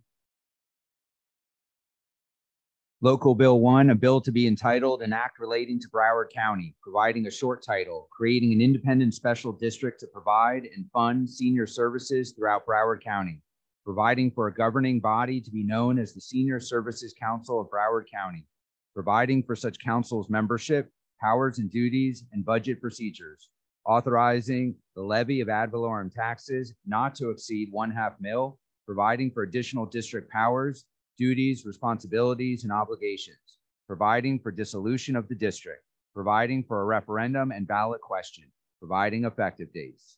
That's the first local bill. Thank you, sir. Can we ask the member to explain the bill, please? Thank you, Madam Chair. So many of you are familiar with this bill. I've been fortunate to sponsor it the last couple of years, and others have before me. I want to point out that the short title on this bill is actually the Edith Schaefer Letterberg Senior Services Act in honor of Edith Schaefer Letterberg, a longtime advocate for seniors in our community. My hope is that this will finally be the year. It's the same bill that we had last year, and I would ask for your favorable consideration. Thank you, Madam Chair. Do you have any questions, members? No questions? Anyone would like to speak from the audience on the bill? Thank you, How you Madam doing? Chair. Good, how are you? It's good to see everyone up here. Devin West, Broward County Intergovernmental Affairs. I just want to thank Representative Daly for carrying this again for us. It is a priority of Broward County, and we look forward to your favorable support, and I will waive the rest of my time. If you have any questions, just let me know. Rep. Daly, would you like to close on the bill? Waive close, Madam Chair. Thank you. Call roll, please. On the matter of the Broward County Senior Services Council local bill, Senator Polsky, Senator Osgood, Senator Book, Rep. Hunts-Chofsky. Yes. Rep. Daly. Yes. Rep. Dunkley. Yes. Rep. Campbell. Yes. Rep. Lamarca. Rep. Cassell. Yes. Rep. Gottlieb. Rep. Bartleman. Rep. Robinson. Rep. Woodson. Vice Chair Pizzo. Chair Williams. Yes. It passes unanimously with those present. Thank you very much, Madam. Second bill, please. Our second bill, a bill to be entitled An Act Relating to the Sunshine Water Control District, Broward County, codifying, reenacting, amending, and repealing the district charter, providing legislative intent, providing for continuation of authority for revenue collection and powers to meet outstanding obligations, providing a definition, repealing chapters 63-609 and 2021-255 laws of Florida, and Chancery Decree number 62-4596-F relating to the district, providing an exception to general law, providing an effective date. That is our second local bill. Thank you very much, sir. Rep. Daly, would you like to explain your bill, please? Thank you, Madam Chair. Members, this is not the same bill related to Sunshine Water Control District that I brought the last 4 years. I thought you guys would be more excited. With your support, we passed that last year. This is a separate bill, and it's basically the unintended consequence of the governor's fight with the Reedy Creek District and Disney, the mouse. Because of that change in law during that special session, the Sunshine Water Control District, which is in my district, and does a great job, was one of the unintended consequences. They were dissolved and will be dissolved by June 1st, 2023 if we don't pass this. I'd like to recognize the chair, Joe Marrero, who's in the audience, a longtime friend and constituent, does a great job on the board. They have been providing services since 1963 and need our help to continue to do so. So this bill simply ratifies, confirms, and approves continuation of the district so that it is not dissolved on June 1st, 2023. Thank you, Madam Chair. Thank you, sir. Any members with questions? Anyone from the audience that would like to have something? Just briefly, Madam Chair, my name is Chris Lyon with the law firm of Lewis, Longman & Walker.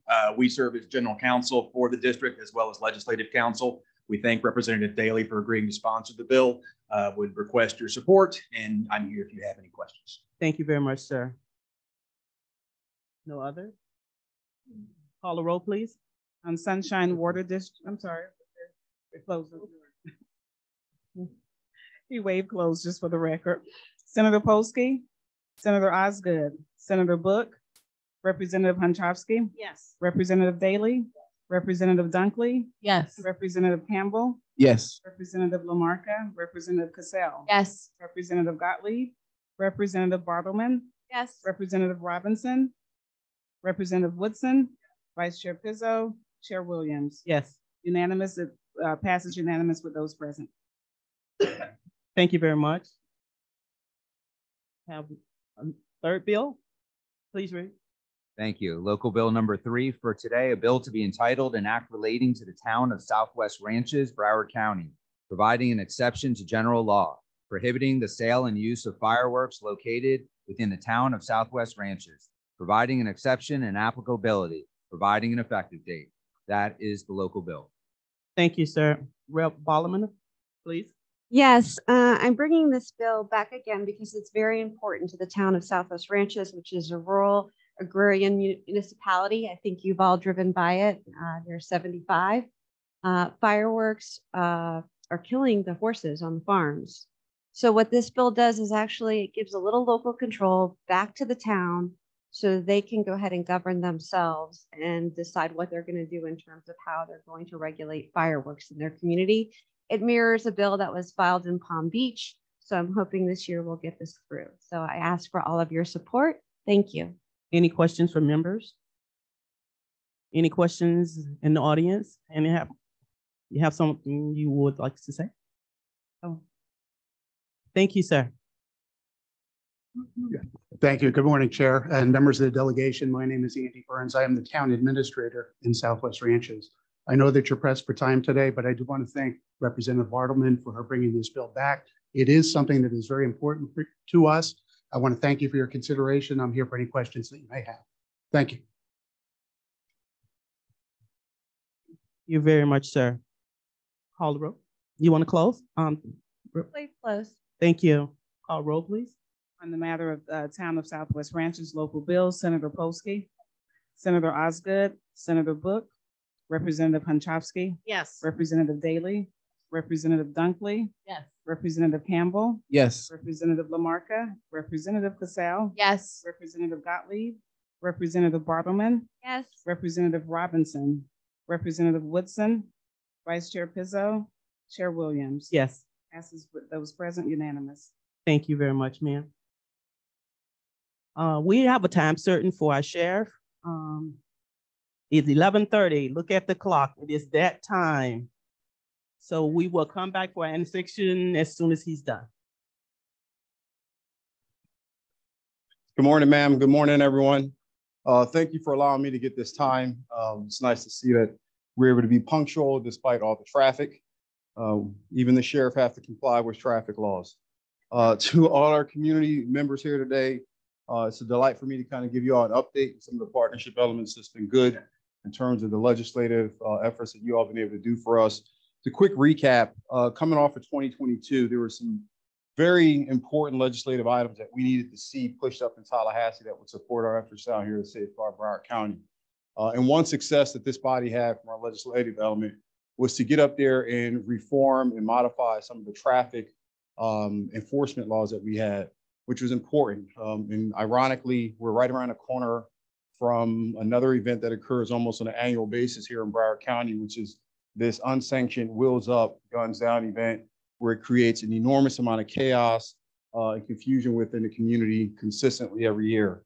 And I know that legislative item was able to pass in conjunction work with Senator Book and many others to get that executed. We look forward to enforcing that law this upcoming week or so. In addition, CPIS, or Child Protective Investigative Services, is in a partnership relationship with the Department of Children and Families, a contract or partnership element that exists since 1999. And there has been a multitude of different funding issues or concerns that we had there. And we had an opportunity to work with our legislative group here to identify ways to keep and retain some of the funding elements that exist within that grant.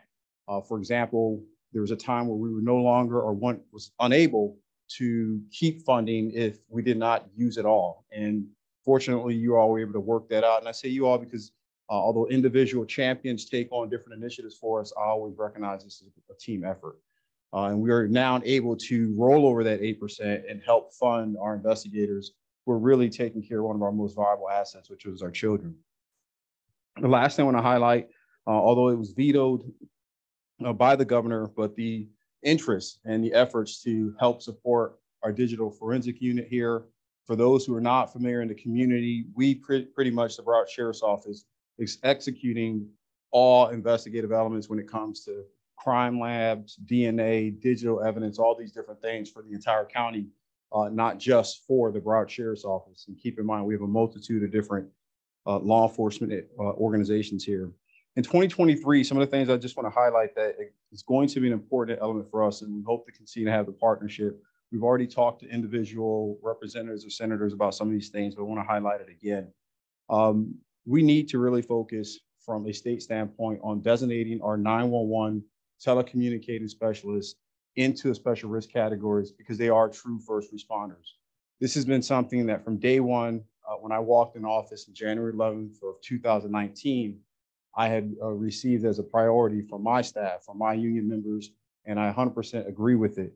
Although we have not been successful yet, I can tell you, having worked with my colleagues and peers at the Florida Sheriff's Association, I'm continuing to hammer at this, and we're starting to change the narrative. What does that mean? Out of the 66 plus counties and sheriffs that we had, when I first brought this to the attention, it was, we had about 4 or 5 sheriffs that would support it. And now we have about 15 sheriffs that are supporting this effort. There was a lot of concern from that particular body with the Florida Sheriff's Association about how that would impact FRS, law enforcement retirement. And we've done all type of data analytics that suggests we can get this done, and it's the right thing to do. The Broward Sheriff's Office had the largest public safety telecommunications group in the state, and this impacts us more than anyone else. So I look forward to fighting with you all for that. In addition, we're hoping that we can kind of rectify some things that occurred in the past under different administrations up in Tallahassee with the rollback of our FRS for our deputies, correctional officers, firefighters from 60 back to 55 in years of service from 30 to 25. This is really interesting, and I'm glad we have a lot of participants from the community because one of the things I do often is a lot of independent research. I'm a doctorate student, and I'm constantly navigating through new ways and how do we help our people. And one of the things we recently discovered that the average life expectancy for first responders, law enforcement officers is 59. Doesn't matter your gender, doesn't matter any other variable. Whereas the standard life expectancy here in the United States for an adult male is 76 years of age, and for a woman it's 81. But yet, if you're a first responder, we're knocking off a significant portion of your life expectancy. And our retirement system, as it is only giving us a short period of time to enjoy that retirement.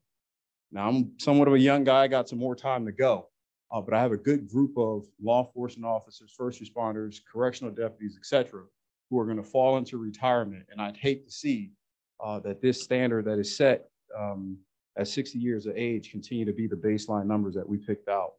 I'm going to go really quickly because I know I only have 10 minutes, but Also looking at the continued support for our real-time crime center. That was a significant thing to be able to look for funding. I know we had some successes, and we can't control what the governor does and veto and knock down at times, but that is something that's significant for this community. For those behind me who are not familiar with the real-time crime center, it's a state-of-the-art command center that we built out as a byproduct of what we learned after Stoneman Douglas, giving us access to pretty much 19,000 camera systems across 265 plus different schools in our system. And over the last several years, we've been able to have 3,000 plus investigations. We have literally stopped the next shooter here. We had an individual who was following the path from MSD, prepping all the different signs and indicators, and had not been for our threat management unit consistently working and evaluating these cases, we probably would be dealing with another tragedy here. So that it paid for itself, it speaks for itself. Continued support in our Internet Crimes Against Children Task Force, Digital Forensics, our cold case unit, which we also enacted in 2019. We're now solving crimes. We had over about 350 cold cases that were sitting in boxes. And that, to me, that was an injustice in itself. So we committed manpower. We're solving these cases. We solved a serial killer case that took place in the 1990s here. We were able to track down an individual who was slaughtering women and vacated to Brazil and solve these cases. So significant. One thing that I kind of just want to talk about, success elements, and remind the community that we want to get their participation. I talked about the Real-Time Crime Center. As we initially started that and focused on our schools, we start understanding that our houses of worship and businesses could also benefit by having us be able to hit a button, access the cameras, and see live feed in terms of any threat that may be taking place. We now have a public-private partnership. You can go on our website. I don't care how small of a business it is or how big of a business it is. We like to have access to it, be able to provide this service to you, and it's very marginal fees, if any. We're talking about basic setup stuff. Lastly, I'll kind of wrap up and start taking some questions from you. There has been somewhat of discussion lately in the media about communication systems. This is something that continues to occur here in Broward County, and these dialogues are non-ending. We've had a lot of success with our communications centers, but we have a lot more work to do. There's been some concern as to whether or not the sheriff, I didn't recently sign an extension agreement. That means absolutely nothing to this community because we're going to be showing up, answering these calls, whether this contract is signed or not. We're continuing to negotiate with the county administrator. Look like we're making some good progress on it. But the importance behind making sure we get this contract right is because it impacts my personnel ability to have management control and make real-time decisions that impact public safety. And so we need to get that right. It just can't continue to be extended. I think this would have been our 10th extension, whereas we have not gotten this done yet. So I have to make sure I hold the line on there. With that, we have a lot of good things going on here in Broward County. Crime rates are down in all of our major category areas. We're still tackling some different initiatives and things that we need to do for community service, but ultimately we got a good start to the year, and I think we'll continue to roll through the entire year. With that, ma'am, I'll turn over the time and perhaps answer any questions that you all have for me. Thank you very much, sir. Do any of our members have any questions? Rep. Duncan? Thank you so much, Sheriff Tony, for briefing us today, and for you and your team, and keeping a safe Broward. I wanted to ask where you mentioned about the program that you're starting, that has started with other organizations partnering to be able to be safe as well. How is that partnership going? And also, what is the response that you've been getting, and how is the sheriff's department sending that out so others know about it outside of your website? Yeah, yes, ma'am. I'll tell you, we're doing very well. I talked about when we started this element for the schools, we'd easily roll into about 19,000 cameras, and we currently have 24,000 camera systems that we're accessing or have the ability to access. So that shows within the last year when we started this official campaign to educate the community, marketing that for social media, sending out mailers, getting people's attention to be able to join this, that we've had an increase of almost 5,000 plus cameras in just a year. So I think if we can continue to spread that message, let the community know about it, continue to highlight it, I would anticipate that the numbers are only going to grow, and we have the capacity to take on more. Yes, ma'am. Rep. Ballerman, you had a question? Okay, anyone from the audience? No questions? Yes, ma'am. No, that's fine. Okay. We're here on behalf of the registrants that registered Dermot Sharon. We'd like to know your view on that and other sheriffs Sure. in our state would join together, law enforcement would get together to propose. Sure. Yes, ma'am. Well, I'll tell you my position first, which is I absolutely 100,000 plus 10% disagree with it. I have worked with, let me get out while I'm ahead. Have a good day. I have. Can you repeat her question so we can have? Yes, the question was whether or not the sheriff, myself, or the office and its entity would support current legislation that is going to Tallahassee that prohibits or goes against being able to have an open carry state like Texas. And that's again, 1,000+% no. I have too much experience behind dealing with mass shootings, dealing with active shooter events. I've talked to other colleagues as I'm a member of the Major County Sheriffs of the United States Association, which represents about 66 of the largest sheriffs that we have in the United States. There's only 3,100 of us. This is the biggest group. This is your LAs, your Cook County. And ironically enough, having talked to colleagues who are sheriffs in good old Texas, they are in opposition of it.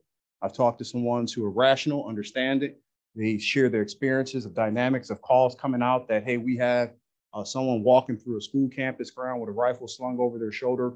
That creates an alarm and activation of 1,000 different variables that are not good for public safety, confidence, and just the overall feeling of, hey, we're in a good climate. So I hope that answers this first part. The second part of her question was to whether or not there are other sheriffs that would support that. And I would tell you, the thing I noticed most in my 18 years in law enforcement, just reaching 4 years as your sheriff just 2 days ago, is that we are very divided in this state once we pass Orlando. And I heard a yeah, right? Once the dynamics change, the philosophical approach to politics and everything else. So I would imagine, ma'am, that we are not going to get every sheriff to support that because some of my colleagues or peers in the North agree with the sentiments that we should have open carry. So, I'm going to fight here for Broward. I'll represent us as the best I can in the interest of this community, and I won't, waver in my commitment to that. Thank you very much. Rep. Gottlieb. Yes. Thank you, Madam Chair. Sheriff, I think you're doing a great job and we talk often.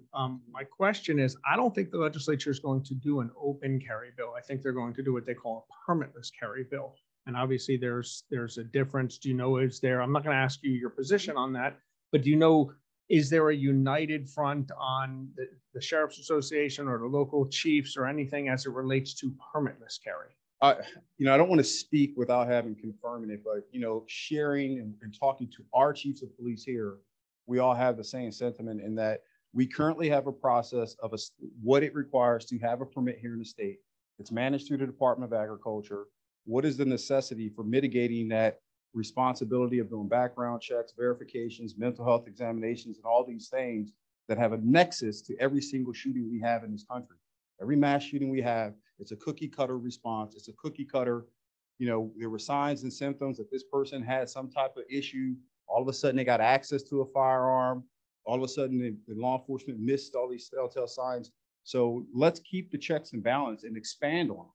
I don't think we need to reduce our due diligence to safeguard this community, whether it be through legislation or through our law enforcement practices. Appreciate your advocacy. Yes, sir. Thank you very much, Sheriff, for all you do. We appreciate you and thank you for joining us today. Absolutely. Thank you all. If you need me, I'm here. At this time, we're going to call a roll because we need a quorum to vote on the bill. Annexation. For annexations, roll call, Senator Polsky, Senator Osgood, Senator Book, Representative Hunts-Chofsky. Here. Representative Daly, Representative Dunkley. Here. Representative Campbell. Here. Representative Lamarca, Representative Cassell, Representative Gottlieb, Representative Bartleman, Representative Robinson, Representative Woodson, Vice Chair Pizzo, Chair Williams. Here. Have four. Thank you very much, Madam. Mr. Attorney. Our first ordinance number 2022-005, An ordinance of the City Commission of the City of Dania Beach, Florida, authorizing by voluntary petition the annexation of land, 22,425 square feet located between Anglers Avenue, also known as Ravenswood Road, and Southwest 22nd Avenue, Southwest 42nd Street, and Southwest 39th Street, which real property is owned by SMS of South Florida Incorporated, a Florida corporation, into the corporate limits of the City of Dania Beach, Florida, pursuant to Section 171.044 Florida statutes, and providing a legal description of the property subject to the voluntary annexation, providing for publication of notice, providing for filings with the appropriate governmental agencies, providing for severability, providing for conflicts, further providing for an effective date. That is our first annexation for today. Thank you, sir. Do we have any comments or speakers that would like to speak on the issue? Good morning. I'm the city attorney for City of Dania Beach, and I just wanted to say thank you for your support. Thank you, sir. Hi, Josh. Good morning, legislators. Josh Freeman, LSN Partners, on behalf of the property owner seeking the voluntary annexation. This is the most benign request I think you'll get all day, so I appreciate your support. Thank you. Anyone else? Mr. Turner? Fine. Okay, call the roll, please. This is annexations take a voice vote. So all in favor, say yay. Yay. Any opposed? The measure is approved. Next one, Mr. Turner. Our second annexation for today, a bill to be entitled An Act Relating to the City of Parkland, Broward County, annexing into the corporate limits of the City of Parkland an approximately 3.83 acre parcel of contiguous land located in unincorporated Broward County, providing an effective date. That is the annexation. Thank you, Rep. Sponsor. Rep. Did you want to speak on the annexation? I just wanted to thank the City of Parkland for working with us. Andrea, thank you for all the work you've done on this, and the attorneys, and this should be the simplest thing. Thank you. Any speakers? Any members? Hi, good morning, good afternoon. Liz Summerstein Adler. I'm an attorney at Green School Martyr here on behalf of the property owner that submitted the request. Just appreciate your support. Thank you. Thank you. Good morning, everybody. It's great to see you all.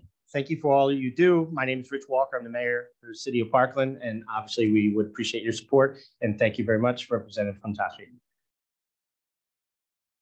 Commissioner. Bob Mayerson, Commissioner, City of Parkland. I'm going to quit while I'm ahead. Thank you for your support. Anyone else? Call the roll, please. And an annexation is a voice vote. All in favor, say yay. Yay. Any opposed? The measure is approved. Thank you very much. At this time, we're going to call Mission United, which was on deck. And after Mission United, we have Step Up for Students. Should be on deck. Good morning, Madam Chair, delegation, staff, and guest. My name is Stella Tokar, CEO of Bold Consulting and Coaching, and happy Friday 13th. After 41 years in the political arena, as an advocate, a lobbyist, a paid staff member, I'm really happy to continue my public service with United Way Broward as the public policy chairwoman for the committee for the next couple of years. And as the wife of a vet, I'm passionate about our military community and what they go through in transition. So I'm proud of the work for the past 10 years on Leadership Council of Mission United, who takes care of the active duty member transitioning back into civilian life. That brings me to the report that I've submitted electronically to the office, as well as in person for the committee meeting today. And it brings a highlight to a report that was filed with the FDBA last year after a whole year of fact finding on behalf of the state of women veterans in the state of Florida. The assessment findings and recommendations were based on face-to-face meetings with the women veterans throughout the state, Panhandle to South Florida, and virtual meetings, surveys, and phone calls. The committee did such a great job, and it was submitted to FDVA. General Hartzell, the director, took it to the governor's office. They discussed it, and the work was so impactful that they are going to continue the fact-finding committee to become a permanent advisory council for the next 5 years and continue the good work. And I'm really proud to be appointed one of those 7 women. With that in mind, the work was divided into 4 subcommittees. The Deborah Sampson Act, which is federal law that trickles down into Florida, January of 2021, looking at the healthcare benefits and the status of women overall. Homelessness, outreach, communication systems, and point of entry. It's really difficult to find women veterans. So we're looking to find them, to serve them, and the veterans home. There were a lot of reports and backup that are in your files that were used for this report. The work continues, so we'll be in conversation in and out of session, and I look forward to partnering with you and continuing to represent our community at large. Thank you. Okay, up next we have Jennifer Brasted of the Alzheimer's Association. On deck, Laurel Suarez of Compass Outreach and Education Center. Step up is up. Step up is on deck. It's coming up. Step up for students, Jacqueline Diaz should be at the podium. Thank you. Good morning, Madam Chair and members of Broward Delegation. My name is Jacqueline Diaz and I live in Plantation in Center Outskirts and Representative Campbell's district. I'd like to tell you today how Florida's Education Choice Scholarship have allowed us to find different learning environments that meet my children's individual needs. I'm a proud mother of 5 children, 2 in college and 3 who are currently benefiting from the Family Empowerment Scholarship. Aiden is in 3rd grade, Saeed is in 11th grade, and both have education savings account on the Unique Abilities Scholarship. Kevin, who is in 10th grade, has the Education Option Scholarship for tuition and fees at Trinidad's Academy.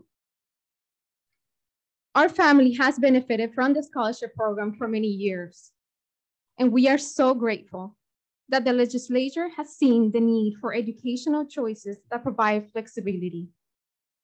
It is incredibly valuable to me as a parent to be able to choose the best learning environment for each of my children. With the financial constraints that come with 5 children, the scholarship have covered tuition and fees to send 2 of my children at Trinitas Academy. Trinitas provides a small environment that is family driven, and they always keep the children's best interests at heart. The Unique Ability Scholarship has allowed us to homeschool our youngest, Aiden. Because of the program is an education savings account, we can constantly look for ways to customize his learning, including using funds for therapy, tutoring, and educational activities. It will be a huge benefit to our family if we could have the same kind of flexibility to use the scholarship funds for tutoring or more educational resources for Kevin on the Educational Option Scholarship, in the same way that we do today for Aiden and Saeed on the Unique Abilities Scholarship. I want to thank you, the legislature, to its continued support of these scholarship programs. And I ask you to please provide and consider giving every scholarship student flexibility in using their scholarship funds for the educational resources that they need. Thank you. Thank you. Thank you. Up next, we have Jennifer Brasted of Alzheimer's Association. On deck, Laurel Suarez of Compass Outreach and Education Center. Good morning, Madam Chair, distinguished members of the delegation. It's an honor to speak to you all today. My name is Jennifer Brasted. I'm the Director of Government Affairs for the Alzheimer's Association here in Florida. Our state resides at the epicenter of this crisis with the 2nd highest prevalence in the country. Just over 580,000 Floridians are living with Alzheimer's disease, including over 42,000 here in Broward County. I know many of you have been touched by the realities of Alzheimer's and other forms of dementia, And you realize all too well that there are currently no good outcomes for people with this disease yet. But with your support, we remain relentlessly optimistic as we propose our 2023 legislative priorities. First, we seek to establish baseline dementia training standards for staff in all long-term care settings. Direct care workers are the single most important determinant of quality dementia care. These providers help shape the daily lives of those living with Alzheimer's by assisting in all aspects of their daily care. We will work in partnership with the long-term care community, knowing that additional training will help facilities with staff retention, morale, and family satisfaction and confidence. Second, we know we must do better in educating our community about the warning signs of Alzheimer's disease and the importance of brain health. A significant amount of people are not discussing their cognitive health with their healthcare providers. That is why we are advocating to require the Department of Health to create the first ever statewide public health awareness campaign that utilizes multiple media platforms and focuses on those from underserved communities who have a higher risk of Alzheimer's and other forms of dementia. And finally, we ask the legislator to continue supporting the funding of programs that have a proven track record in research, care, and services for those who need services. This includes the Alzheimer's Association Brain Bus, the Alzheimer's Disease Initiative, and the Community Care for the Elderly programs. We thank you so much for your support, and we look forward to seeing you in Tallahassee on February 7th and 8th. Thank you. Thank you, Ms. Braystead. Up next, we have Laurel Suarez, Compass Outreach and Education Center. On deck, Sandra Einhorn of the Coordinating Council of Broward. Good morning, Madam Chair and members of the Broward delegation. My name is Laurel Suarez, and my school is in Fort Lauderdale in Senator Jones's and Representative Rott's district. I would like to tell you how Florida's Education Choice Scholarship helped me to create an innovative school that meets students' individual needs. I am a mother of 5 with over 25 years of experience in education as a teacher and at a charter school management company before I decided to take the leap of faith and design my own school. Once my kids were grown, I decided that I wanted to take the opportunity to create a type of learning environment which would allow teachers to be very innovative and really allow students to fall in love with learning again. I started Compass Outreach Education Center in Fort Lauderdale to offer students the opportunity to explore, discover, and learn in an environment that encourages movement, play, and individuality. Our school now serves students in grades K through 6 on the Florida Tax Credit and Family Empowerment Scholarship programs. At Compass Outreach and Education Center, we believe in strategic, fun, and eclectic learning. With a one-room school layout and beautiful outdoor space, our students interact and build relationships while learning from each other.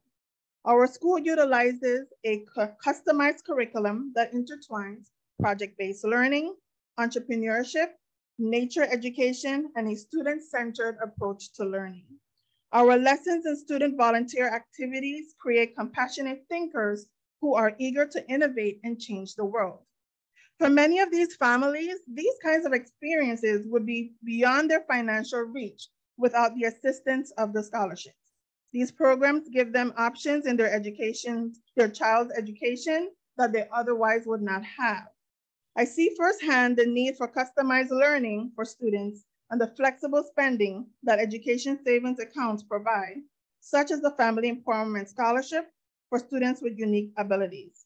I want to thank the legislature for its continued support of the scholarship programs, and I ask this delegation to consider giving more scholarship families the same flexibility in customizing their child's education.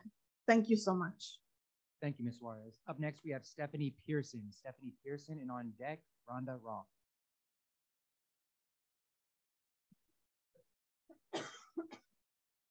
Good morning. Thank you so much for your service to the county and to the state.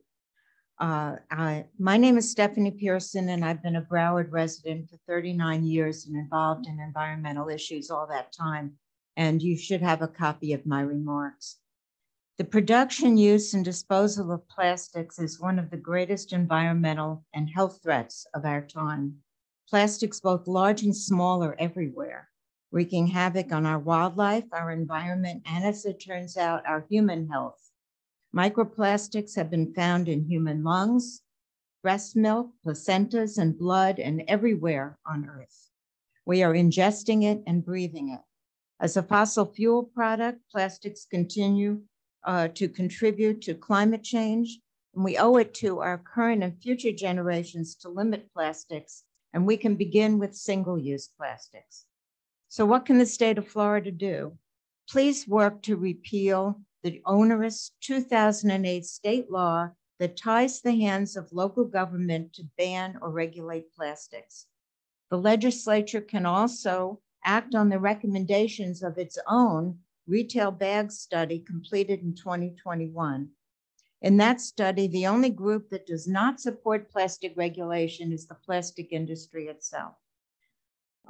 Focusing on human health and the economic benefit of regulating plastics is one way to move the issue toward action in a bipartisan way.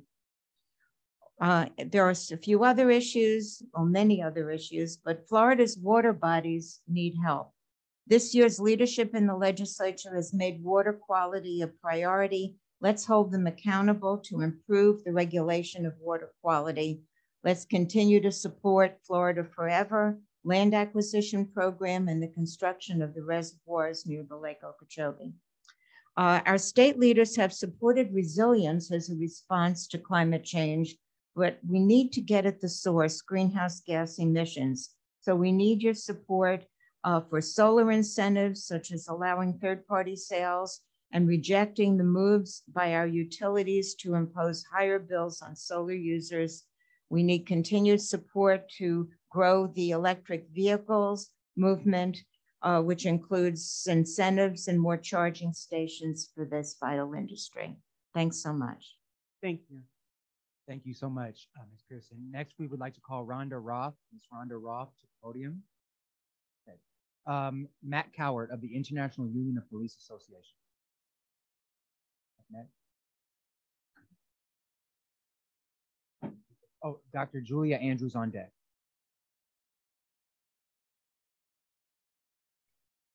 Hey, good morning, everyone. Matt Cowart, President of the International Union of Police Associations, also referred to as the IUPA Local 6020.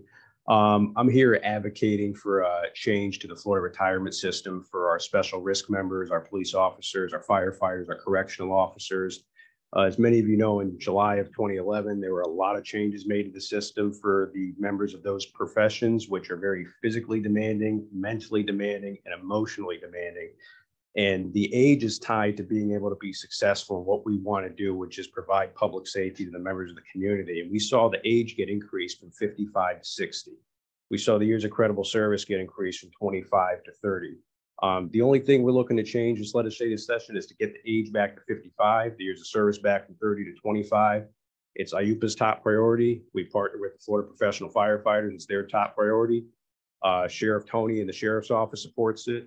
And the Florida Sheriff's Association, it's their top priority. It would boost recruitment and retention. We saw the Florida legislature pass $5,000 recruitment bonuses to bring talented first responders from other states.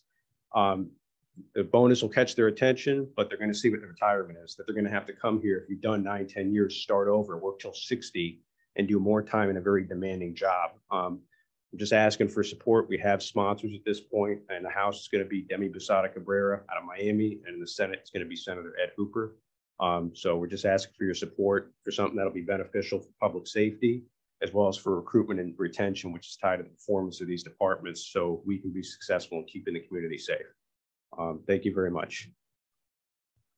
Thank you so much, Mr. Cowart. Up next, we have Dr. Julia Andrews of the Florida Academy of Audiology. On deck, Tiffany Grantham of Florida Clean Water.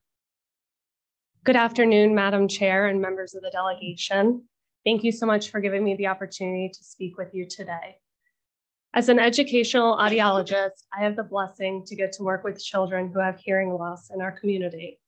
I get to see firsthand the impact that having access to auditory oral services as well as appropriate hearing devices have on these children. I see them learn language and speech. I have one child this year that moved into our community this past summer with limited language and no voice. She spoke some of her first words this past December and is now starting to communicate with her peers and her teachers. I get to see them make progress with reading. Many people don't understand the connection between being able to hear and learning how to read. But with these services and these devices, these children are able to make great progress and be similar to their peers that have normal hearing. Having auditory oral services and appropriate hearing devices really opens up so many opportunities for these children. It allows them to learn and develop and really grow to their full potential. And so on behalf of the audiologists in our community, as well as the families that we serve, I am simply here to thank you. Thank you for supporting the auditory oral services funding. Thank you for creating the hearing aid fund for our children last year in session. The impact that this support has on our students and our children, really, there's no measure for it. Words cannot describe the gratitude that we have for the work that you do and the support that you provide the families in our community. And as the president of the Florida Academy of Audiology, I'm really excited to see you all up in Tallahassee for this session and continue working with you on behalf of our profession and the people that we serve. Thank you for your time. And thank you, Dr. Andrews. Up next, we have Tiffany Grantham, Florida Clean Water. On deck, we have Melody Sangberg McDonald of the Florida Medical Rights Association. Tiffany Grantham, Melody Sangberg McDonald. Thank you. On deck, we have Joanne Alvarez of the Federation of Public Employees. Thank you for the opportunity to speak today. My name is Melody Sandberg McDonald. I am the leader at Florida Medical Rights Association. I started this grassroots movement about 6 years ago for all the wrong reasons we've been growing. The purpose of our advocacy group is to try and restore the rights of people who have been prohibited access to redress in the case of medical negligence. If you are not married and you have no minor children and you're over the age of 25, if gross negligence occurs, your family has zero recourse, zero access to a court of law, and we'd like to restore that. 3 quick examples. My dad in Broward County passed away here 6 years ago to a medical overdose to drugs that he shouldn't have even had, but was overdosed in a hospital on. We have other cases where a surgeon in Palm Beach County did not complete closing after an operation and the woman died. We have another case where a 25-year-old, actually he was 26, one day over 26, the PICC line was taken out on discharge and air bubble got in and went to his brain and he was brain dead in 3 minutes. So accidents happen, we all know that, but in order to have a fair access to the law is all that we want. You know, if any of these people had been married, they would have received a trial and, you know, due process. For the last 2 years, a bill has passed in the House to restore the rights of these individuals that are affected by this law. But the Senate has never heard the bill. We do have high expectations that the bills will be submitted again this year in both the House and the Senate. I understand for the Senate that there are, you know, politics that are beyond the scope of what I am familiar with, but that corporate interests are very heavily invested in keeping this law in place. I'm sure it saves hospitals and insurance companies a ton of money, but it is very unfair to the people, and ask for your support to be heard. I'm open to any questions too. Thank you so much, Ms. Sandberg McDonald. Up next, we'd like to call Joanne Alvarez of the Federation of Public Employees. On deck, Dr. Torin Goodrum of FAMU National Alumni Association. Good morning, Madam Chair and the Broward Delegation. My name is Joanne Alvarez, and I'm a 35-year, going to retire March 28th. Thank you. 911 operator here at the Broward County Sheriff's Office. And thank you to Sheriff Tony for his incredible support and introduction today as to why I'm here. The profession of 911 telecommunicator has evolved immensely in the 35 years since I've started. What started out as basically, probably a clerical position has evolved into a certified professional position where we are saving lives daily. We used to take maybe a shooting or something once every 6 months. If you watch the news or follow the news, just imagine that on the other end of that event that you're watching, that some person had to listen firsthand to whatever event happened. We know that we've had some very significant events here in Broward County that have affected our operators and do affect them today. But they're professionals, and they get up and they put their headset back on and they go in there and they dedicate themselves to the profession and the members of Broward County. We are actively looking for a bill, as the sheriff mentioned. I demoted him, sorry. We have Representative Jeff Holcomb and Representative David Barrero who are presenting on the House side, and we are actively looking for a senator to present on the Senate side to have the state statute changed where we are recognized as first responders. This will help immensely in retention. We are state certified as of 2011. We had to take tests and have continued education so that we are state certified professional telecommunicators. We're held to standards. I would ask you that, some of you I've seen and talked to and had many great conversations with about this bill. I've been working on this for 6 years, and I just ask you for your continued support. And when I come see your smiling faces, that you will help us out and support your telecommunications. Do you have a bill number? We do not. It was just filed. I don't know if it was yesterday or the day before, but I will send all of you the information as soon as it's available. Thank you. Thank you, Ms. Alvarez. Up next, we have Dr. Torin Goodrum of FAMU National Alumni Association. On deck, Mr. Jason Morales of SEIU. Good afternoon to Madam Chair and the entire delegation. We bring you greetings from Florida A&M University, an 1890 land-grant institution located in the state's capital. We, the Broward County chapter of the FAMU National Alumni Association, congratulate each of you and welcome all newly elected delegates to the Broward delegation. I am Torin Goodrum, Government Relations Chair for our chapter, and today I am assisted by a few members, including our chapter president in the audience. Florida A&M University, better known as FAMU, will celebrate 136 years of existence this October. We rank number 103 in the nation among top public universities. Although over 65% of our student population are Pell Grant recipients, we rank number 23 in the nation for social mobility. FAMU is a leader in affordability within the state, and we remain the #1 public HBCU in the nation for the 4th consecutive year. These gains could only be made possible with exceptional support from the Florida legislature. Your assistance remains critical as the university moves forward towards its goal in becoming a top 100 public university and increase its research classification to be in the highest tier, while simultaneously improving academics, standards, and successes, and providing access to first-time in college and low-wealth students. Continuing on last year's successes, the university's legislative budget request this year includes requests for elevating and sustaining student success, a chemical and biological research lab, upgrades to our ROTC building, and continued support for our Reading Education Center in Crestview. Your support for these items would greatly improve our outcomes and elevate our national rankings as we mold the minds of tomorrow's leaders. Broward County sends more students to FAMU than any other county outside of Tallahassee. Our alumni chapter participates in numerous community events and provides over $10,000 in student scholarships annually. The state of Florida has afforded the world a treasure that is FAMU, and we appreciate the unwavering support of Broward delegation. We look forward to meeting each of you as we discuss FAMU's legislative budget request and invite you to FAMU Day at the Capitol on April 13th. Thank you. Date again, Dr. Bishop. April 13th. Thank you. Thank you. Up next, we'd like to call Jason Morales of SEIU 1199.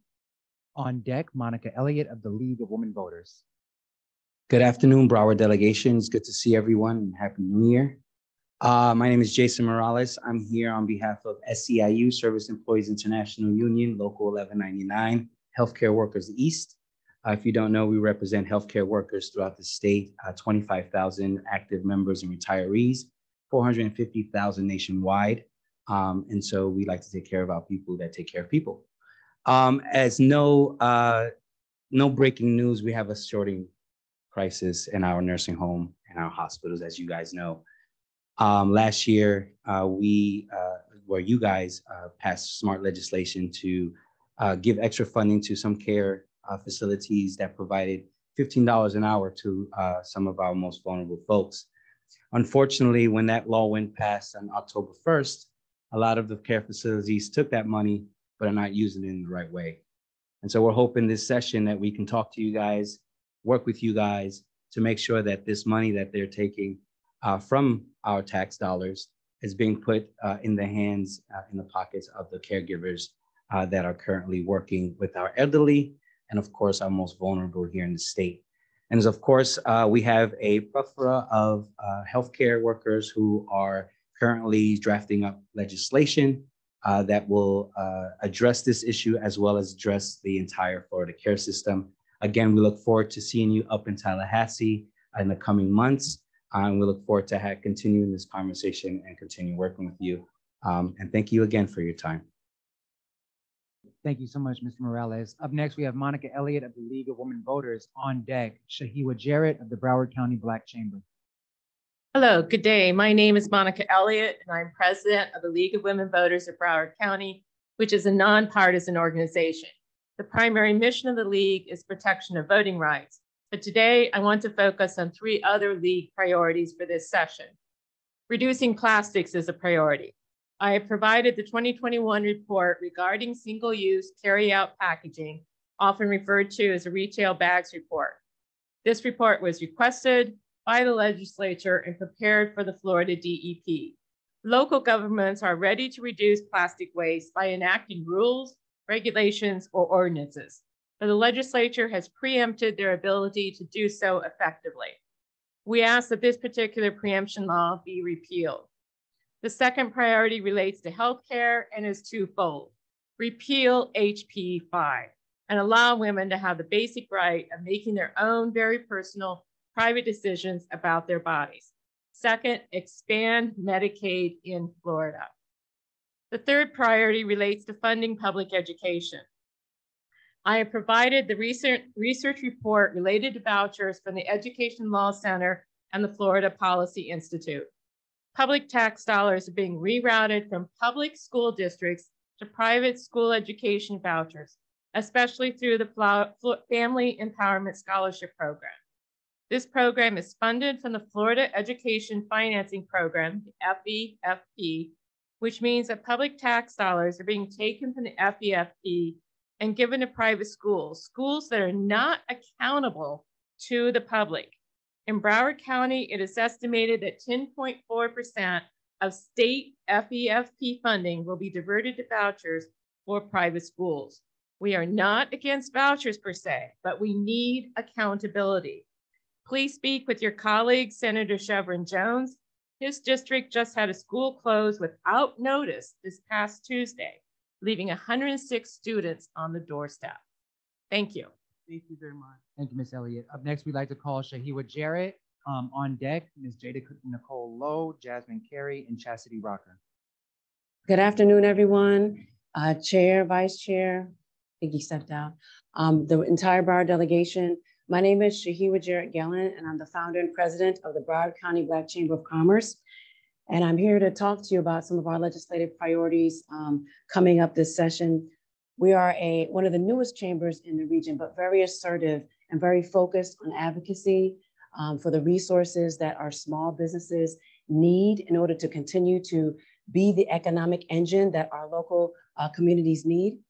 Our chamber has provided services and touched over 4,000 business owners here in Broward County as we provide technical assistance and other one-on-one training for our members. We don't only provide services for our members, but we also have free events that any business owner can access. So we provide that service to anyone who's in need. This year, we are asking for funding for technical assistance so that we can expand our programming. We have had programming once again in several cities to include Weston, Lauderdale Lakes, Lauderhill, Sunrise, Plantation, and we're looking to expand our program to the north and to the south, as well as expand the services that we provide beyond For instance, installing accounting software to help our businesses have financial statements, which was a need during the pandemic. In order to get PPP and other funding, our businesses needed those financial statements and did not have the proper accounting software to do so. And we were able to get a grant to do that. And so we want to expand that into HR services, marketing, as well as ensuring that our companies have the proper legal structure, and that funding will allow us to do that. Also, we're asking that there's an amendment made to the Black Business Loan Program that the state has to make it fully funded on an annual and recurring basis, and to expand the program so that there is coverage statewide. I not only started the Broward County Black Chamber of Commerce, but I started the Florida Association of Black Chambers. And so this is one of our priorities, to make sure all of our chambers can access that funding, since access to capital is such a critical need. Thank you, and I look forward to meeting with all of you at our Black Chamber Day at the end of March. Thank you. Thank you, Ms. Jarrett. Up next, we'd like to call Jada Nicole Lowe, Jasmine Carey, and Chastity Rocker of Coalition Against Period Poverty.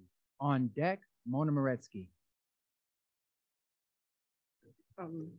If you could hold questions until the presentation has concluded, that would be wonderful. Thank you. Good morning, everyone. Today, we wanted to bring to your attention an issue that is oftentimes overlooked. We are going to be talking about menstrual hygiene and periods. Before we start, I want to note that we purposely use the terms menstruators because cisgender women aren't the only people who have periods. We strive to be inclusive and respectful to all people. My name is Jasmine Carey. I'm a high school junior at Dillard 6 through 12. I serve as advocacy lead in the Coalition Against Period Poverty. I live in Lauderdale Lakes, making me a constituent of Senator Osgood and Representative Dunkley. I would also like to thank all the representatives and senators that co-sponsored Learning with Dignity bill. The bill will require Florida public schools providing cost-free products, having pads and tampons that are easily accessible in our school restrooms will ensure that students who get periods will have trouble-free access to these products and will be able to continue their academics feeling clean and confident. As a member of our community and administrator, I hold this topic in high regards. They are not a choice, yet they are crucial in society and well-being. This is why Learning with Dignity has been created. It would be negligent for us to ignore the fact that people's financial situation determines if they can or cannot obtain access to menstrual products. This is why it is important to have these dispensers free of cost in school restrooms. All menstruators deserve access to necessary hygiene products. Thank you so much. Good afternoon. My name is Chastity Roker, a junior at Dillard High 6 through 12. I'm a resident of Fort Lauderdale and a member of the Coalition Against Period Poverty, as well as an active member of God's Gift, Inc. I'm a proud constituent of Senator Dr. Rosalind Osgood and Representative Darrell Campbell. I would like to speak to you today about the immense taboo surrounding period poverty. This issue is often a subject that many people experience and struggle with, but very few talk about it. According to the research article, State of the Period Things, 23% of students struggle to afford period products. It is my desire that these statistics provide you with an understanding of how much this truly affects today's youth. It is utterly important that we as a community invest in our researches such as public education, health education, and social campaigns to bring awareness to this issue. Educate your kids, families, and friends to not associate periods with shame or indignity. Thank you, legislators, for your time and commitment to the community, and a special thanks for your attention today. We are the leaders of tomorrow. We look forward to working with you in the near future. Hello, everyone. I'm Jada Nicole, a junior at Dillard 6 through 12 and a resident of Lauderdale Lakes. I am an advocacy lead in the Coalition Against Period Poverty, as well as an active member of God's Gift. I am a proud constituent of Senator Osgood and Representative Campbell. To combat period poverty, there has been work done on a global, national, and local scale. Scotland was the first country in the world to make period products completely free to anyone in need. New Zealand has made period products free in public schools nationwide in 2021. California, Hawaii, Delaware, and Maine mandate schools to have free period products in the classroom in grades 6 through 12.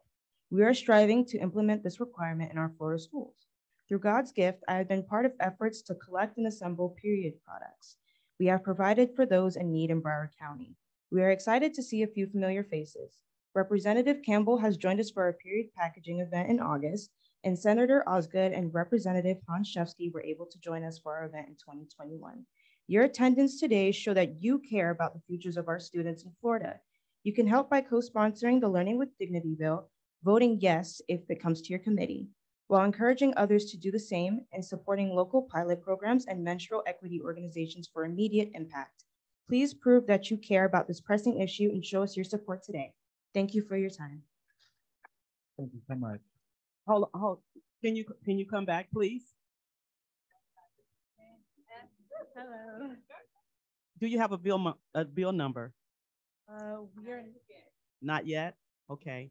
Representative Dunkley and Representative Campbell, if you're not taking up this issue, I will. And I want to say thank you. You're bold, you're beautiful, and you're taking on a conversation that we have all been shamed for. So I want to say thank you very much for doing what you have done.